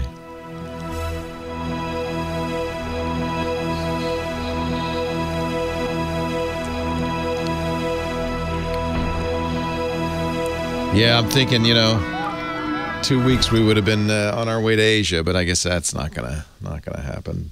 Listen, I just got my TripIt notification that my departure. Oh, I know. I hate those. Was leaving, and I was like, oh, man. Right now we'd be almost in Hawaii, and we're just jonesing to go. But Chat room says that the positivity rate in Hawaii is 20% right now. I think you made the right choice. Yeah. There's no doubt, but it's still. I just dream of Hawaii. I know. And I love it. I feel lucky that we there was this kind of interim between Delta and Omicron, where we went to Hawaii, went to Mexico. We kind of skated by without problem. But now I just think, driving to Monterey is going to be the highlight of our trip. We're fortunate to live in California. Yeah. I mean, we got it all here. Yeah. So Lisa and I, we said, okay, well, we're just going to see some of the sites in our area and go to some of the best restaurants in our area and enjoy that. I mean, do you know how many people around the world dream of going to California? And, I know. For years, I didn't even know where I live in Los Angeles. So, because I was spending most of my time traveling internationally. How many people who live in San Francisco have never been to Alcatraz or Pier 39? Or people up my way have been on wine. I did my first wine tour a few years ago. I've lived in the wine country for years. So. I grew up 40 miles from New York City, and I'd never been to the Statue of Liberty. There you go. I'd never been to the Grand Canyon. I was born there, neither have I. I have been to the Grand Canyon, and I love it. Yeah, I want to go. These are my bucket lists. Yeah. So our engineer Russell, who is a fan of the Death Defying, went to Budapest. Spent the last 2 weeks wandering around Budapest. Nice. Yeah, he didn't get sick. He's fine. It's a beautiful. I love Budapest. City. Yeah, I do too. Yeah. Especially at night and going up the Danube. And isn't that a beautiful? Yeah, Lisa and I really want to repeat that river cruise. We did Amsterdam to Budapest. Did you do the Christmas one? Because we did a Christmas one. No, that's the one we did. Want to do. The Christmas markets is the one we want to do. Yeah. Well, they're great, but they're cold, but there's less people, so that's the nice thing. Now's a good time. Yeah. But I don't know. I feel like we're all going to get it now. It's just so contagious. It's just inevitable. All of my friends who've had it are all fully vaccinated, and I think most of them are boosted, and almost all of them have been mild cases. Not all, but almost. Yeah, that's the problem. Not all. I have two people I know who are not vaccinated, who are anti-vaxxers, both of whom got it over Christmas. Whole family got it. Fortunately, no serious complications, but they were pretty sick. Same thing with one of my good friends. He's not an anti-vaxxer, but he's against his vaccine, and his kids were really sick, like 104. Yeah, see, I don't want to take the chance. No, I don't want to lose my sense of taste and smell. The other night, we went out to a restaurant on Thursday night in San Francisco, and I woke up after the meal. I think I've lost my sense of smell. Oh, no. And I rolled over and I sniffed Lisa's head and I said, oh, no, I didn't. I'm okay. I hope it was a good smell. It was good. No. Yeah, I like how she smells. It was good. Oh, God, I can still smell my wife. I'm okay. I'm fine. But it was funny because I woke up in the middle of the night going, I've lost my sense of smell. That's my new diagnostic. I'm always sniffing and tasting just to see. Does the coffee smell good? I guess I'm okay. Well, Dr. Mom will tell you more, but I think it's more a scratchy throat, this one, the Omicron. Yeah. Yeah, it doesn't go in your lungs as much, apparently. But which I have, yeah. Oh, no, she says Omicron is not nuking the sense of smell and taste. Oh. Not as much or not at all? Because my son... I think it's more of a sore throat. So Henry's got it for the second time. He's fully vaxxed. He's gotten COVID twice. I figure he's got to be immune by now. You would hope. One would hope. I have multiple friends who've had it multiple times. At least twice. All right. Thank you, Johnny. Take care. Leo Laporte, the tech guy, 8888. Ask Leo, the phone number. Before Johnny, we were talking to David in Santa Clara. Thank you so much for hanging on, David. David, and I think this is not an unusual request, actually, which is why I want to spend a little time with it. Takes a lot of camera phone pictures, but he wants an easy way to kind of manage the ones he takes for personal reasons, whether it's business or, just parking spots, aside from the stuff, family photos and so forth. Is that accurate, David? Is that an accurate description? Yeah, that's pretty close because, like we discussed a little bit, I'm familiar with how to use the different albums and photo, but basically it would be ideal to within the actual camera app itself, which this is a big doesn't do it. Just kind of pre-tag it like, hey, these next 20 pictures, just throw them in the trash pile because, I'm not going to need them. Because what ends up happening is then I forget to do it, and then later now I've got to go and... A lot of junk in there. This is a big category on desktop. It's called Digital Asset Management, or DAM. Yeah. And, Lightroom is famous for this. Every photographer has to deal with it. There's Capture One. There are far more choices on the desktop, even back to, programs like Picasa, from which Google killed, unfortunately. But I don't know of a lot of choices on either Android or iOS. iOS... Probably because Apple's Photos does do that. The one thing I might point you to is Google Photos does do something kind of interesting. Google's Photos, which you can use side by side with Apple's Photos, you can just turn on the feature that says, when I take a picture, upload it. The nice thing about that is it's now available on the web. It's available everywhere. And they do some classification. In fact, one of the things they do is directly in response to what you're talking about. If they see receipts... screenshots, there's a whole category of things that they then will say to you the next time you open Google Photos, hey, I see all these photos. I'm betting you don't want to keep these in your main album. Should I move them to the archive? So that's kind of nice. That's using AI to kind of understand what your pictures are. And then... You happen to know if those photos by default go into the camera roll as well, or into photos? So the workflow on the iPhone is on iPhone the workflow is photos first, and then if you have Google Photos installed, you can turn it on that it will also upload to Google Photos. So you have them in two places. The categorization only occurs in Google Photos, not in Apple's Photos. Apple, I would imagine, because of this feature, will soon add something similar. They're always trying to have feature parity with Google. So I wouldn't be surprised if at some point Apple Photos said, hey, these look like, I don't know. They're not junk photos. They're something else. I don't know. Pictures of things you want to keep but don't want to have in your photo album. I don't know what. Yeah. So back in Philly's telling me in the chat room you can search on receipts in Apple Photos, but I don't know about the automatic categorization yet. Google does that, but I don't know if I don't think Apple does that. So they're both getting smarter. This is AI. This is image recognition built into the phone or in the service, and they're definitely getting better at that. Okay. Well, I don't know of any camera program that does it. If somebody does, give us a ring. We want a camera program for iPhone that does better digital asset management. And I don't, off the top of my head, no. And this is one of the problems when Microsoft does this with Windows or Apple does it with iOS. When they have a program built in, it's rare that you'll see somebody try to compete directly with it because everybody has the free version already. And Apple makes this doubly rare because Apple also has the right in their App Store to reject any app that duplicates functionality that's already on the iPhone. So if you came along and said, I want to make an Apple Photos that's better, does the same thing only better, they'd say, yeah, no. You can't put that in the App Store. So, there are lots of camera apps, but managing the photos, I don't know of anything that does a good job of that, Dave. Lex, Richmond, Virginia. Leo Laporte, the tech guy. Hi, Lex. Good afternoon, Leo. Thanks for having me in. I've got maybe a low-tech question this time for you. Sure. It's the new year, so I'm thinking about doing plain text journaling, and I'm sort of excited about getting into it. I love that. I do that every January. I plan that. And by January 30th, I'm done. I always want to, everybody says it's such a good idea. Keep a journal.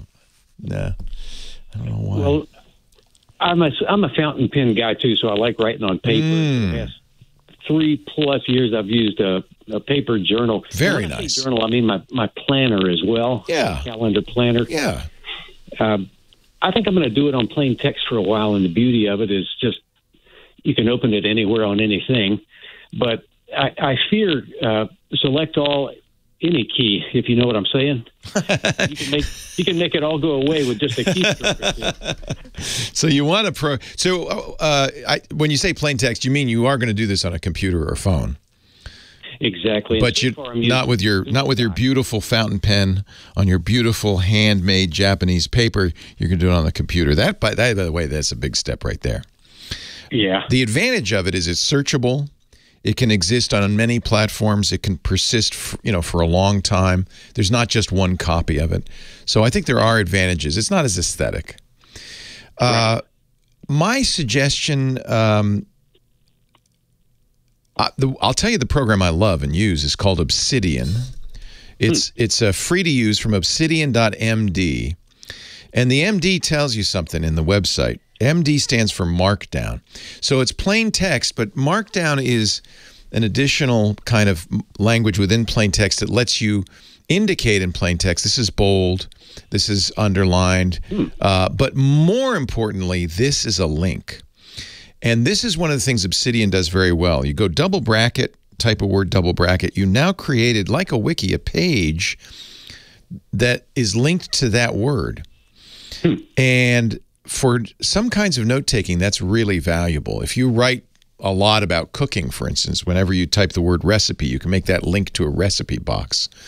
Oh, wow. Yeah. So that is a feature you can't obviously do very well in handwriting.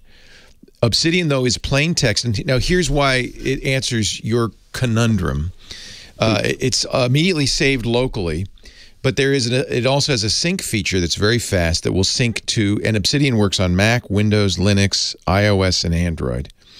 So it will automatically sync to all those platforms. So even if you Control-A, delete your entry there, it keeps versions. It'll still exist. There is. Wow. Are you on iOS? I'm a Windows Chromebook and Android phone user. Okay, so Obsidian's on Android. I don't know if it works in the browser. I don't think it does. Let's think of another solution for Chromebook. What about just Google Docs and then save it out once a week to a text file? That's a great idea. Google Docs also does versioning. So if you accidentally delete something, I'm pretty sure you can go back and say, before I did that, what did it look like? Well, they've got that go back button that is my hide. Yeah, exactly. So Google Docs would not be a bad choice at all. That has a lot of the same advantages.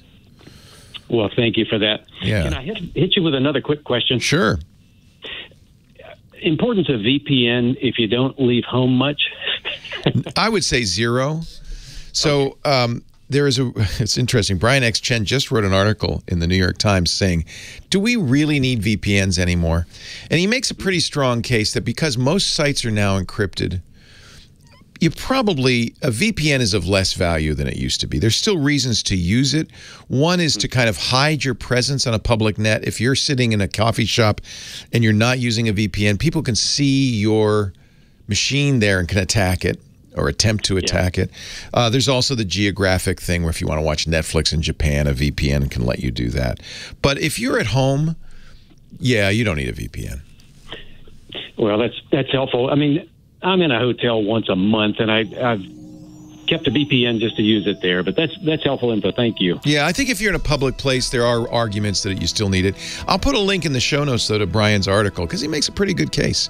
Leo Laporte, the tech guy. Thank you, Leo. Yeah. Hey, thanks for the call. Thank you. Bye. Bye.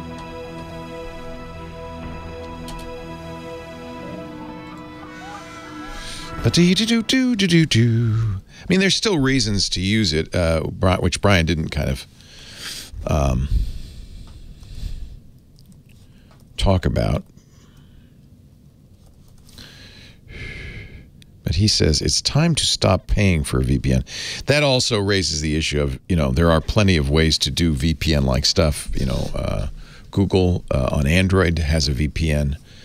Apple on iOS has a VPN, private relay, or VPN-like capabilities. So,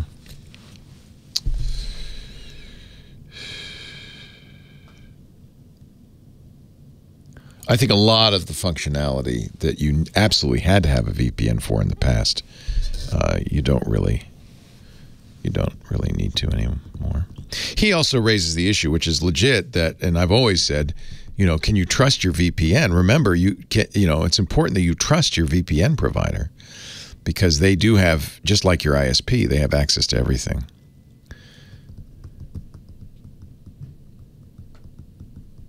He says some people still benefit from using a VPN, and not all providers are bad. At the very end, right? Okay, fine.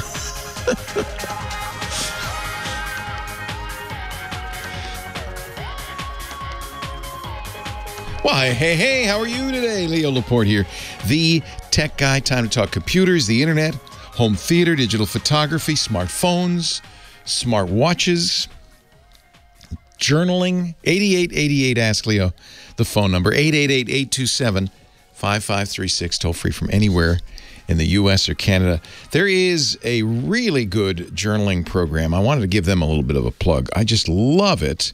If it was your New Year resolution I got to start keeping a journal, take a look. It's not free, at a program called Day One, DAYONE app.com.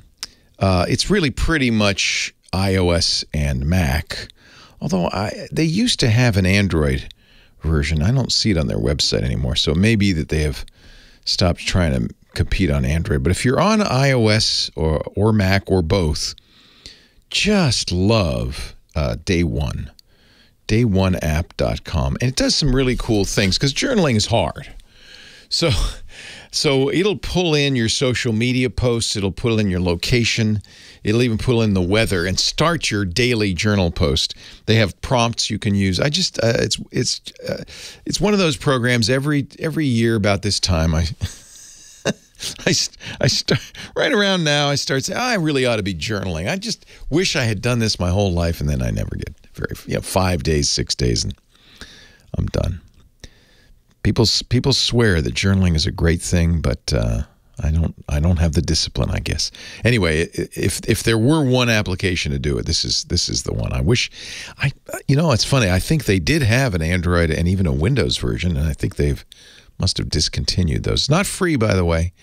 iPhone, iPad, Mac. There's even an Apple Watch version, but no. But it's all Apple. Oh, wait a minute. Day One Companion app is available for Android, so it's not as full-featured, I guess. Day One Journal. They were bought recently by the folks that do the WordPress software, Automatic, and to me, that's good news. That means Day One will probably get some more resources put behind it. 8888 Ask Leo. Paul on the line from Columbus, Ohio. Hello, Paul. Leo Laporte here. Hey, Leo. How you doing? I am well. How are you? Oh, Happy New Year and all that good stuff. Thank you. You too. Doing okay. A couple of quickies for you, I hope. This one issue has been going on for quite a while. I noticed, and I thought it would clear up, and it hasn't. And that is when I want to listen to the Twit feed on the tune-in on the A devices. Yes, the Echoes. Get it on. Yes, the Echoes. Thank you for not saying the A word. We don't like to say that on the I know. Anyway, I can get it on one wireless device, which is a Polk soundbar that's connected to a TV. Okay. And I can get it on the the Cube. So you say a word. I can't get it on a standalone like A device. Yeah, this drives us in the podcast world crazy, because the syntax is inconsistent.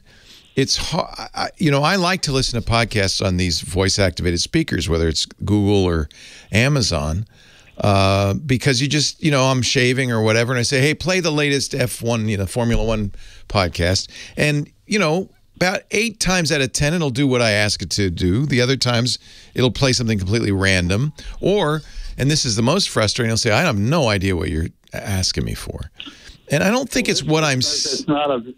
Yeah, this is saying the A device says repeats the name Twit Live and says Twit Live not available. Yeah, even though it is because you're listening to it on another Alexa device somewhere else. Oh, I said the A word. Exactly. Yes. Yeah, I wish I knew what the answer was. There isn't a set syntax. And by the way, I'll be generous and say this isn't just for me and my podcasts, but this is for all podcasts. The syntax varies. You're using TuneIn, so you can use a variety of different applications. More and more, these voice-activated speaker systems have allowed you to say, I want to use Spotify, or I want to use TuneIn, or I want to use Google Podcasts or Apple Podcasts. And you can do that in the settings. So that's one thing you might want to do is look at different providers. It was, for years, that's how you did it. You would say, Madam A, play Twit Live on TuneIn, and it would play. It works on the TuneIn app on my iPhone. I know. Well, I'm going to call and yell at the A people about that because I've got an issue with the Cube also. Yeah, I don't. It feels like they've got different versions of the A-word software on the Polk Bar and on the Cube than on the standalone devices. I would guess the standalone device is the most up to date because both Polk and the Fire Cube are made by Fire is made by Amazon, but who knows? Yeah. I don't know. Well, switching over to the Cube thing for a second, I love the device. Visually impaired, it works usually great on everything now, but Sling. And it worked wonderfully on Sling until Sling said, oh, we have this wonderful new software that we're going to do. And that was back in June. Yep. Since then, it has been total crap on Sling. So that's the problem with all these streaming devices is they're really not they're a computer that you install apps on. And when Sling, for instance, changes their apps, they can break it. And Amazon has no control over that, I guess. Yeah. Well, I've called both, and the person at Sling said, "Well, we're trying to do improvements all the time." I said, "Yeah, I understand." Yeah, you broke it. Look up the definition of improvement. It's not an improvement. It's not. I mean, it was working, Leo. It was working perfectly. You could fast forward, do everything by voice, and you'd say get a specific channel, went right to it. You can't even use the cursor manually and get to it and make it work right all the time. It's stupid. But every other app, Hulu, Netflix, all of them are great, except for this. Well, and to further complicate matters, the software that's running on, say, an Apple TV is probably very different than the software running on the Cube, on the Fire TV. Well, I actually tried it on my Apple TV, and the Sling app is still a piece of crap. Same thing happens. That's terrible there too, huh? It's software. That's the real bottom line. And what's an equivalent service besides Sling that is reasonably priced? I know YouTube sounds good, but it's expensive. It's not reasonably priced, but it's the best of the bunch, easily. Yeah. Hulu also has one. So I think they're the last men standing. The reason these are expensive is because the locals, if you want live locals, they charge for these. And the price keeps going up. They don't get any advertising, It's not They're exposing their ads to everybody. You'd think it's free if you have an antenna. You're charging me to watch it on the internet? What? Yeah, exactly. No, I've got that. I've got a local antenna with the A device. Can't think of the name of it off the top, but with the antenna, the Connect and all stuff, so I can record. Nice. Yeah, it works. That part works really good. I have to say, I've said this before, we're in this kind of in-between period where we've gone from live local broadcasters with antennas to cable, now over the top through the internet. And all three are jockeying for position. It's the old Chinese curse, may you live in interesting times. We're in this transition period. And this even affects the streaming devices that we use. It isn't settled yet. And so as a result, the experience changes. It's inconsistent. It doesn't work a lot of times. That's just par for the course, unfortunately. And it's too bad, because I think if you could get something that was reasonably priced, that worked all the time, that was voice activated, if you could check all those boxes, you'd be very popular. But it just makes people crazy. Yeah, the Cube itself works great on every other app, as it did in Sling to begin with, and then they had to try to get fancy or something. But it's Recast is what I couldn't think of, and I Recast, yes, antenna hooked up to that, and that works really well with all this stuff. It's quite nice. I don't have a solution for you. I think try different syntax with your Amazon Echo devices. The syntax seems to change. Why? I don't know. Try different sources, not just TuneIn. Try Spotify or your podcast player, Google or Apple, and it changes. And what once worked, it drives us as podcasters. It drives us crazy, because we would like to be. I would say on every show, hey, and if you want to listen to me on your Amazon Echo, say Play the Tech Guy podcast on Amazon Echo.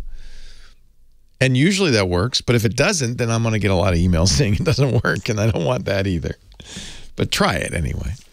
Pleasure talking to you, Paul. I appreciate your trying anyway. trying to listen. YouTube TV is expensive, $65 a month now. But I just like it with the DVRs and stuff. I just really like it. I'm getting this close to cutting the cord on the cable. Leo Laporte, the tech guy.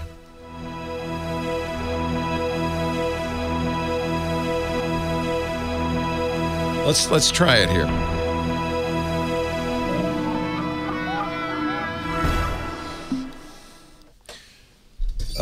What voice? What word? Who do I? Hey, computer. Echo.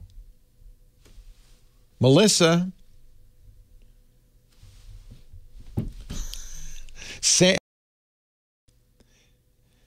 Play Twit Live on TuneIn. Twit Live from Leo's TuneIn. Live on TuneIn. Yeah, see, that worked. Twit Live from Leo's TuneIn. Live on TuneIn. Yeah, see, that worked. Twit Live from Leo's TuneIn. Live on TuneIn. Yeah, see, that worked. Hey, stop. Micah remembered I'm using Ziggy. Oops. Hey, stop. There's a problem because Ziggy is close to Siri. So every time I say at home, I have... According to an Alexa Answers contributor, owners, Gulshan Kumar. Did that answer your question? Yes. Thanks for your feedback. It really has become comical with these things. There's one episode of Succession, at least and I like Succession, and we like it so much we keep watching it over and over. And there's one episode that we noticed every time we watch this episode, at one point in the episode, all of a sudden our Google device starts going on and on. It somehow gets triggered for something really long. It's really weird. It happened again the other night. Every time we watch, I think it's season 3 episode, I think it's the Kendall's party episode. It triggers it. Ziggy, play Twit Live on TuneIn. Twit Live from Leo's TuneIn. Play Twit Live on TuneIn. Hey, stop. See, that's the thing is I say, hey, Siri, and that triggers Siri. So, but I forget that I don't have to say hey to Ziggy. I just say Ziggy. So I have to remember. So I'm sitting there because in my office at home, I have all three. I have Google, I have Echo, and I have Siri. I have all three sitting right there. And so I have to remember who's who And if I say, hey, both the Echo and the Siri perk up and try to do whatever I said. So it's quite comical, actually. Okay. Twit Live works on the newer ones, but not the Echo One. That's crazy.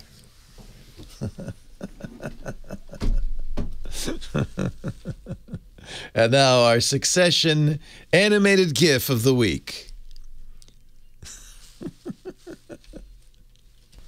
Leo Laporte, the tech guy, it actually has gotten to the point where it's kind of fun to tease your voice assistants and tie them in knots. This is exactly what's wrong with Silicon Valley, to be honest. They come up with something that has some promise, but it just doesn't work quite right, and then it gets worse, and it degrades over time, and then they have different versions, and it doesn't behave the same way as it used to, and pretty soon you just throw your hands up in the air and say, I'm just going to go sit in the garden and read a book. 8888 Ask Leo, the phone number. Tom on the line from Richmond, California. Hi, Tom. Tom.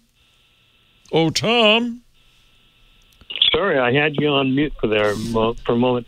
Hi, yes, from Richmond, and your screener said, "Oh, you're local." And I said, "Well, I used to live in Petaluma." Oh my, that's really local. Opportunity to come by your studio when it's tours are. As soon as the air clears, yes, we will reopen the studio. But yeah, right. It's funny. We've been shut down now for almost 2 years.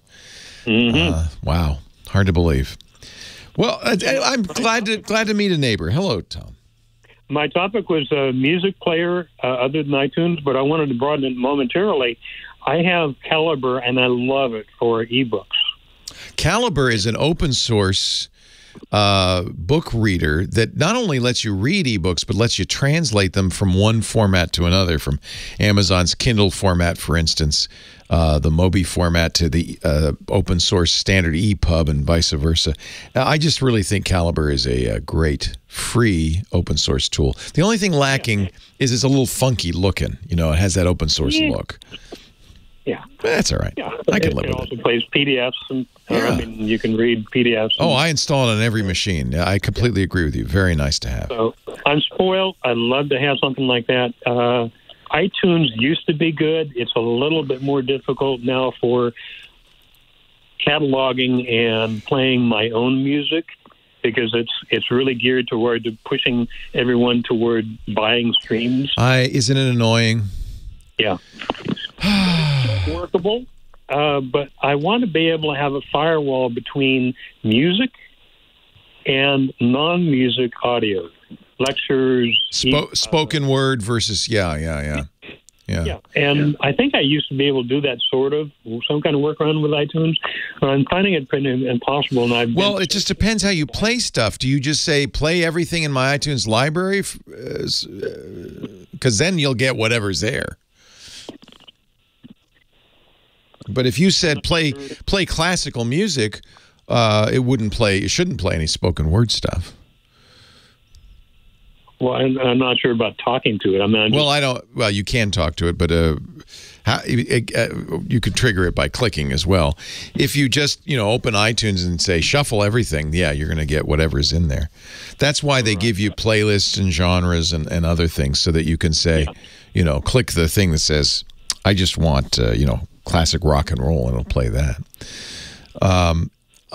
The other choice would be to find something like Calibre for spoken word and get everything out of the iTunes library. Is that what you want to do? Yeah. Right. So there are a number of other tools for playing back stuff. Are you on Windows or Mac? I'm on Mac. Okay. It's a shame because this is another example of as soon as Apple started putting out a program to do this, all the great alternatives kind of disappeared. I use something called Vox, V-O-X. Yeah.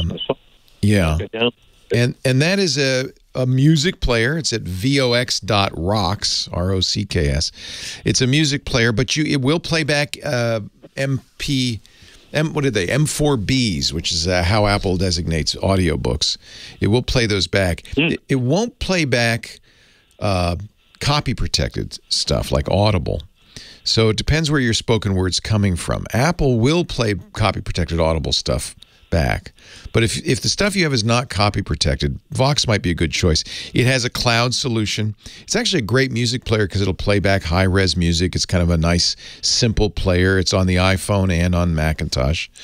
So that's one I would take a look at, especially if you want to use the cloud. It's free if you don't need their cloud, but the way they get you is, wouldn't you like to store everything in the cloud? Which I do pay for. It's worth it. There are other choices. A number of ones, including Vox. Yeah. And I don't know if it was that one, but there was one of them that has a free version.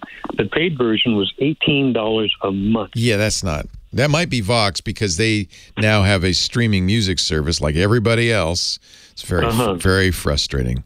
Like everybody else. Let me see. What are some other? By the way, the streaming music service they sell is from France. It's QOBUZ. You tell me how to pronounce it. Qbaz. So that's something new they just started doing. Let me think of what other music players. Like as I said, there used to be a lot. Does it have to work on iOS as well as Mac? What I want to do is be a cataloger of what I have so that I can then export it one way or another to the iOS for Got it. Yeah. There is an open source. Since you like Calibre, you might like Clementine, which is, Clementine is an open source music player. It's on iOS, I think, but it's definitely on Mac, Windows, and Linux. I don't know if they're keeping it up to date. It works pretty well. It's named Clementine after the orange, so it has a cute little orange slice as its icon. And, I don't think, just because it hasn't been updated in a few years, I don't think there's anything wrong with that since music doesn't change a whole lot. And it is free, so that would be one to look at, Clementine. It has the cataloging capability. Or do I get that over the web? It's not in the App Store, I don't think, yeah. No results. You can use it to store. Just look. Let me see what the web address is here, if I can find it for you. You can use it to store music. You can use Dropbox or OneDrive with it, as well as Google Drive. I think there's some nice features to that one. I think just a Google search for Clementine will pull that one up. Anybody else have choices for their favorite? Let me know. Leo Laporte, the tech guy. See what's up to date. Clementine is great, but I guess it's a problem. It's clementine-player.org. Thank you, Micah. Clementine-player.org. Vox is free for the basic stuff. It's definitely up to date. Let's see what else is out there. What you really want is not so much a player as an organizer, yes? Yeah, right. This is kind of like our caller in the first hour who wanted a photo organizer. Again, when Apple does it, it kind of takes the incentive out of the it takes all the air out of the room, and everybody says, well, I'm not going to try to enter that market. Apple's already out there. I see a whole bunch of different choices. They may be out of date. I don't know. Here's an article at ltima.com, Best Music Players for Mac.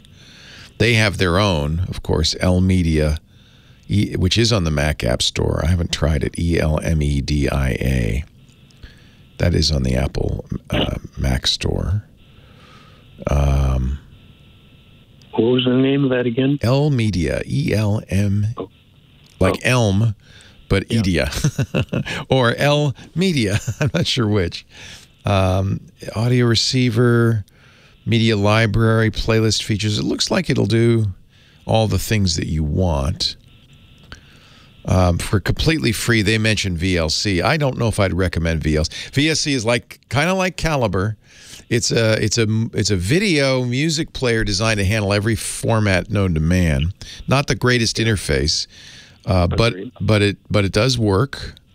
Oh, here's one. Andy Anako loves Ina. I-I-N-A.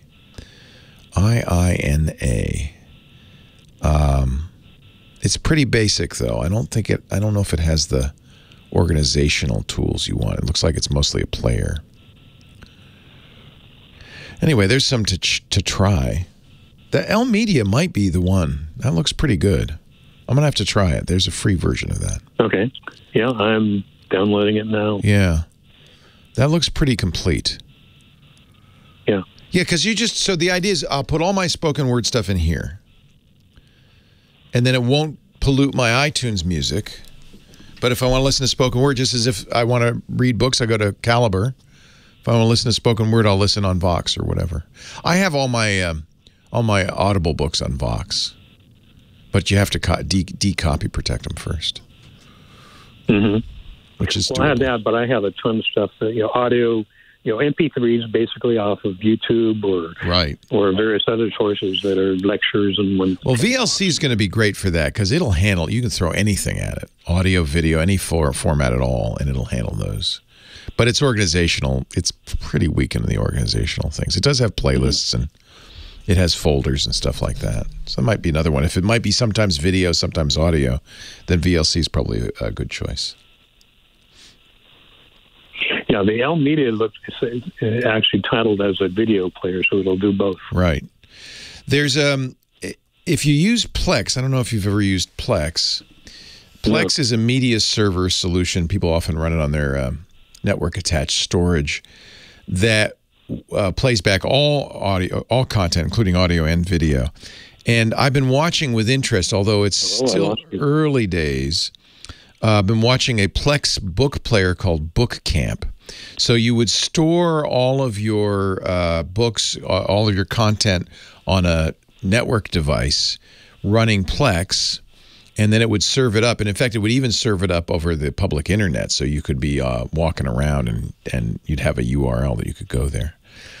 But Book Camp is early. And I've seen some people complaining about it. But I think in time, it might be a very good choice. That's bookcamp.app. Leo Laporte, the tech guy. I gave Tom a handful more music players for Mac and iOS. There actually turns out to be more of them than I thought. When Apple got in the business, a lot of them went away, but there's still some stuff out there. We'll put links to all of that in our show notes. Again, the show notes have changed a little bit. They're still at techguylabs.com, but they're no longer on a dedicated site, and they look different. And I know that's disorienting to some of you, but here's what we've done. If you go to techguylabs.com, it'll take you to our podcast network's site, twit.tv. This is episode 1857, so you'll see all the current episodes. You can click that link. It won't happen right away, but our editors, as they go through the show, will put all the links from the show, things like the various audio players that I just mentioned to Tom, up on that website. So all the links will be there. There'll also be a link to a full transcript. Now, it takes a couple of days to get that up, but we do put a transcript of the show up there. That makes it easy to search through and find it. And, of course, then there's audio and video of the show also a day or so later.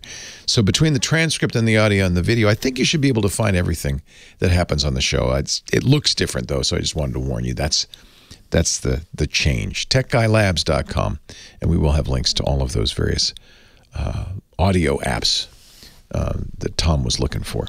8888 Ask Leo, Dick DeBartolo, the Giz Wiz coming up in just a little bit. But right now, let's go back to the phones. Jim's on the line from L.A. Hello, Jim. Well, hey. Hey. I've been listening to Leo Laporte too long. I go back to the Jeff Levy days and the early days of Leo Laporte. It's now 28 years ago that I took over this show. Can you believe? That can't be right. Wait a minute. 2004. That's 18 years ago. Feels like 28 years. 18 years ago. I just turned 80 last week. So, I don't know where 80 years went. I know what you mean. Went zoom. I just turned 65, and when you're 20, you think 80 is ancient. But your mind, if you're lucky, is the same as it was when you were in your 20s. So you just wonder what the hell happened. Yeah, the mind wants to go do stuff, and the body says, I'm still in bed. I'm in bed. It's a very much, I think young people, and I mean anybody under, say, 50 or 60, I think they don't really understand. It's not like you feel old all of a sudden. You don't. You just look old. It sneaks up on you from behind. It does. You're just minding your own business, and the next thing you know, you're blowing out 80 candles. Well, happy birthday. Happy birthday. That's a good age. My mom just turned 89, and we have the same conversation. It's like, what happened? Did you ever think you'd have a son in his 60s? No. Hey, before we get to my subject, yes, you were talking about that Amazon device. Well, mine used to be named, but there's this guy on the radio on Saturdays. And Sundays, he kept saying, yes, and it would turn it on. So to be sneaky, yes, I changed it to Echo. Yeah, and now I say Echo all the time. He doesn't say it anymore. Now my dang Echo's talking. I'm sorry. I'm talking about her. We have yet to solve this conundrum, and feel really bad for anybody whose daughter is named Alexa, right? Incidentally, the choice to name your kid Alexa has plummeted over the last few years.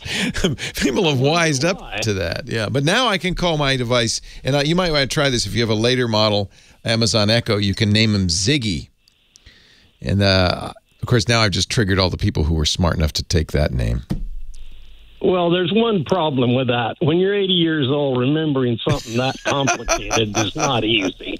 I'd be calling it Fred and Ralph and Zebra and Zigolo. And if you want to laugh, Saturday Night Live did a hysterical bit about, I think they called it the Echo Silver, Amazon Echo for seniors. That is just a hoot and a holler. Highly recommend it. Yeah, Amazon Silver. Just watch it. Don't be insulted. I'll watch it and won't be insulted. Okay. All right. Even though I'm old, I'm still adventurous. Yes. I have put Windows 11 on my computer. Good man. You're living in the future. My analysis is that they took Windows 10, Windows XP, and Windows 7 and said, what are we going to do with all these? Oh, let's put them all together. Put them in a blender. You're not far off of this thing far. You're not far off. I have no idea why they did what they did, because nothing is intuitive. Yeah. That's what I've discovered about it. It's not intuitive.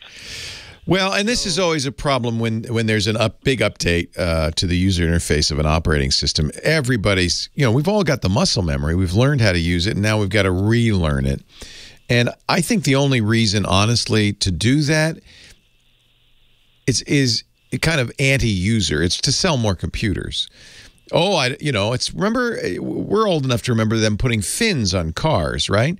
Because new cars, the new model years, there wasn't much of a change. But what Detroit realized is if we make them look different, people will feel like, oh, I'm driving the old Cadillac. I need the one with fins.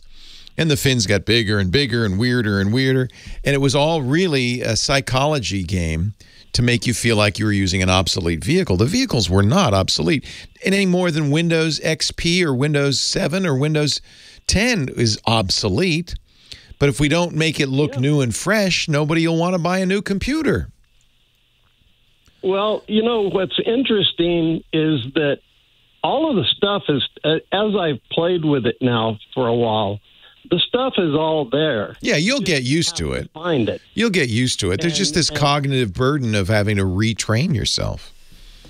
So the reason I wanted to talk about Windows is to tell people it's going to be a bit of a shock when you first look at it and try to figure it out, but hang with it. Everything's there. It's just you may have to reach back into your XP or Windows 7 days and pull out a few nuggets here and there, because That's what it kind of reminds me of, is they're all lumped together. To paraphrase the late, great Microsoft, all of your capabilities are exactly where you left them. Yeah. Yeah. Actually, Windows 11 and truthfully Windows 10 under the hood are really essentially the same as Windows 7, Windows XP. There are a few changes, the driver model changes and stuff, but the basic underlying operating system is the same. What they're doing literally is putting fins on the Cadillac. They're moving things around. They're doing new capabilities. They're centering the start menu instead of having it on the left. They're moving the buttons on the windows to zoom them open and close them. And it's, to mix my metaphors, it's moving the deck chairs in the Titanic. It doesn't add to the experience. Well, using your fins thing, yes. Windows 11 reminds me of the 59 Chevy, where they gave up putting the fins vertical and decided, let's put the fins horizontal. That's basically it. The 59 Chevy. Yeah, for rounded for fins, use rounded corners, and you'll get the whole idea. It's cosmetic. Right. There's no need to upgrade to Windows 11. Eventually, you will. Microsoft says we're going to support Windows 10 until 2025. We won't make anybody move, so you've got a few years. If you want to be, hip and with it like Jim, go ahead and move, because as Jim says, everything is still there. It's just in a different spot, kind of. Jim, thank you for calling. Yeah, if you want to be adventurous, go for it. Go for it. That's what all. That's how you stay young. Yeah. Happy birthday, Jim. Thank you. Keep up the good work. Thank you, sir. I appreciate it. Leo Laporte, the tech guy, the GizWiz, next. That's a great call.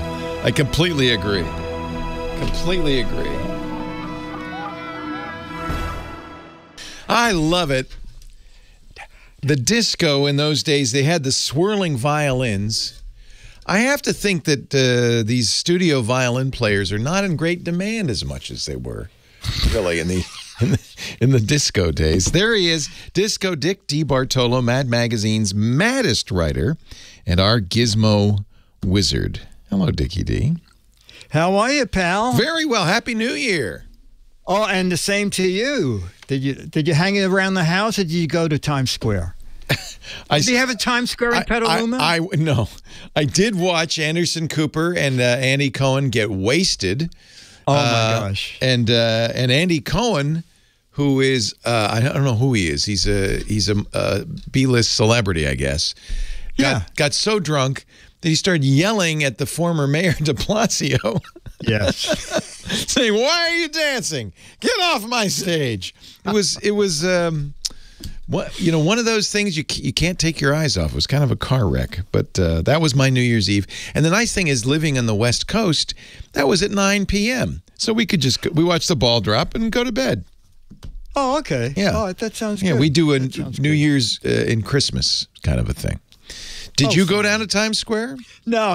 We do a little thing. Yeah. We do a little thing over at GizWiz.tv for people who are home alone, and we just that's nice. We used to do that. We did on the podcast for a couple of years. Oh my God! You used to do 24 hours. 24 hours of New Year's, because it came from a time when I was a little disappointed because we were watching Dick Clark's Rockin' New Year's Eve, and it ends in California at 9 p.m. And then you go, well, now what do we want to do? So I thought, what if we did, because that happens everywhere, right? What if we did Happy New Year every hour on the hour for 24 hours and celebrate New Year's around the world? And that was exhausting, but it was a lot of fun. We raised $85,000 for UNICEF. Oh, that's great. So, yeah, it was really fun. You came out for one of those, I think. Did you? I did. Yeah. I did do really that. Fun. We don't do that anymore. I'm too tired. No. So every week. All right, so we're going to talk about CES 2022. Yeah, that's another thing you didn't do this year. No, well, Chad Johnson and our producer, Josh Cheney, did go. They went? They went. How are they feeling? Are they okay? So far, they're good. Wow. And at Showstoppers, they carried me around on a laptop. Oh, so you got to go virtually. Exactly. I actually went to a bar and ordered a drink, and it was great. I could tell by their roaming around that attendance was way down. It seemed kind of quiet, yeah. Yeah, so actually CTA yesterday released the figures. There were it was a 75% drop in people. So it was a little more than 40,000. Oh, that's a big, I didn't realize it was that big a drop. It was well over 40,000 for this past CES that just ended. Whereas in 2020, the last full in person, it was 170,000. You and I were both there for that. Oh, absolutely. Yeah. Absolutely. Wow, So, 40,000. I guess it'll be back next year, though, right? In full force. Unless there's some variant that I don't even want to think about it. That's not going to happen. No. So this is, we're talking about what would normally begin the year, the Consumer Electronics Show, it used to be called. And it used to be really a lot of fun. You see all sorts of gadgets. So did you find anything at CES this year? What? I went to a million press conferences and got a trillion press releases. I found two things neither one of us can use, but I thought are so clever. One is two guys who started a company. I don't know why they call it this. They call it Spooky Action. Spooky Action. That's a physics. Action. That's a physics term. Oh, it is. Oh, yeah. Okay. Yeah. So one thing that they're building that is wildly useful and successful is called the Flying Cell Tower. And it's spooky action at a distance. At a distance. So it's something that you bring to emergency areas where all cell phone service is out. Cool. And then you fly a drone with a wire down to a truck that's powering it. And the guy said that it could stay up there for up to 6 days, helping people get phone signals. They have one that they sell in Africa to hunt poachers. Oh, how interesting. This thing can really cover a lot of ground. A portable cell tower. You know, they do. I've seen those even at CES and other big trade shows when there's 170,000 nerds coming. T-Mobile, Verizon, Sprint, AT&T all would bring big trucks with mobile cell towers. Yes, out. but this is a drone. Oh, it flies. It flies. Oh. That's why it's so unique. The guy said it can pretty much fit in the trunk of almost any vehicle. So if you need this as an emergency, I'm not sure if they're selling them or renting them, but on their website it says, tell us what you need it for, and we can provide a quote for what we can do with one of our drones. Wow. So I thought that was interesting. And the other very interesting thing was John Deere. They had a video, and I believe they have taken it from CES and put it on the John Deere website. The farmer sitting in the farmhouse running his tractor, which is autonomous and can run 24/7 if he needs it. And as one of the spokespersons said, the great thing about the autonomous tractor is if it sees something in its path it doesn't recognize, it can just stop dead and not worrying about traffic piling up into the back of it because it's just running the farm by itself. And John Deere is building 20 to 40 of them this year. And a self-driving tractor, and the farmer can stay in the farmhouse. In the farmhouse, it has 6 stereo cameras. It has lights, so it can run 24/7 if he wants, and he just controls it from his phone or his tablet. So that's hysterical. You know, that's a perfect place for self-driving vehicles because there's no other motorists you could run into or pedestrians, and you know the worst you could do is knock over some corn stalks. So. Yeah, exactly. Yeah, exactly. Pretty cool. So I thought they were neat. And then the other thing is, I'm getting more info. Well, do you know about Y toothbrushes? Where you can brush all your teeth in 10 seconds? I only have 43, so all my teeth? Yes. Okay. In 10 seconds? I don't think so. I said to the CEO, I said, do you have one that works? And he said, well, come by the booth and I'll let you use one. I'm thinking, even if I was there, no. I'm not going to come. Yeah. I'm not gonna bad enough they got COVID throughout the conference hall, but now you're going to share a toothbrush with some stranger. I don't think so. Yeah. Exactly. So what is it? It's got brushes for all the surfaces. So you put this big thing in your mouth. It has like 130,000 bristles. You put it in. You bite down on the top, and then you just move it back and For forth. people who are really in a seconds. hurry, really a big hurry. Yes. Yeah. You take it out, you flip it over, and then you do the other set of teeth. Okay. I'm not rushing to buy one. I don't mind taking a couple of minutes every morning and night brushing my teeth. I feel like I don't. It's time well used. But if you need one of these, it's y-brush.com. The letter Y or W-H-Y? The letter Y. Okay. -brush. Ybrush.com. Ybrush. Every year at CES, when you and I have gone, there has been something like this that's just kind of goofy and silly. Yeah. It just seems like that's kind of the thing. Actually, that's what they used to call us when we went to CES. That's because we were there, goofy and silly. Dick DeBartolo, his website, gizwiz.biz. You'll have links to those and lots more great gizmos and gadgets. Also, the What the Heck Is It contest. Is it a brand new game? Yeah. Oh, how fun. And you were right. Everybody in the world knew the other one, like 100 people. Was it a ring that you wear and you squeeze it and it squirts the guy? Yeah, the squirt ring. Yeah, squirt ring. Exactly. Yeah, that's what I thought. This one's a little harder. Go there. If you can identify this gizmo or a gadget, you might be in the running for an autographed copy of Mad Magazine. Gizwiz.biz. Thank you, Dickie D. Thank you. Okay, buddy. Take care. Everybody for joining me. Have a great Geek Week. Leo Laporte, the Tech Guy. Well, that's it for the Tech Guy Show for today. Thank you so much for being here.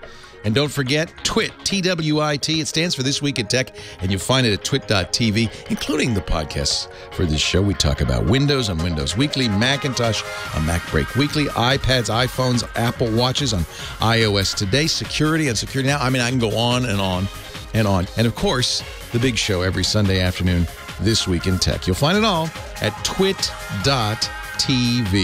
And I'll be back next week with another great Tech Guys show. Thanks for joining me. We'll see you next time.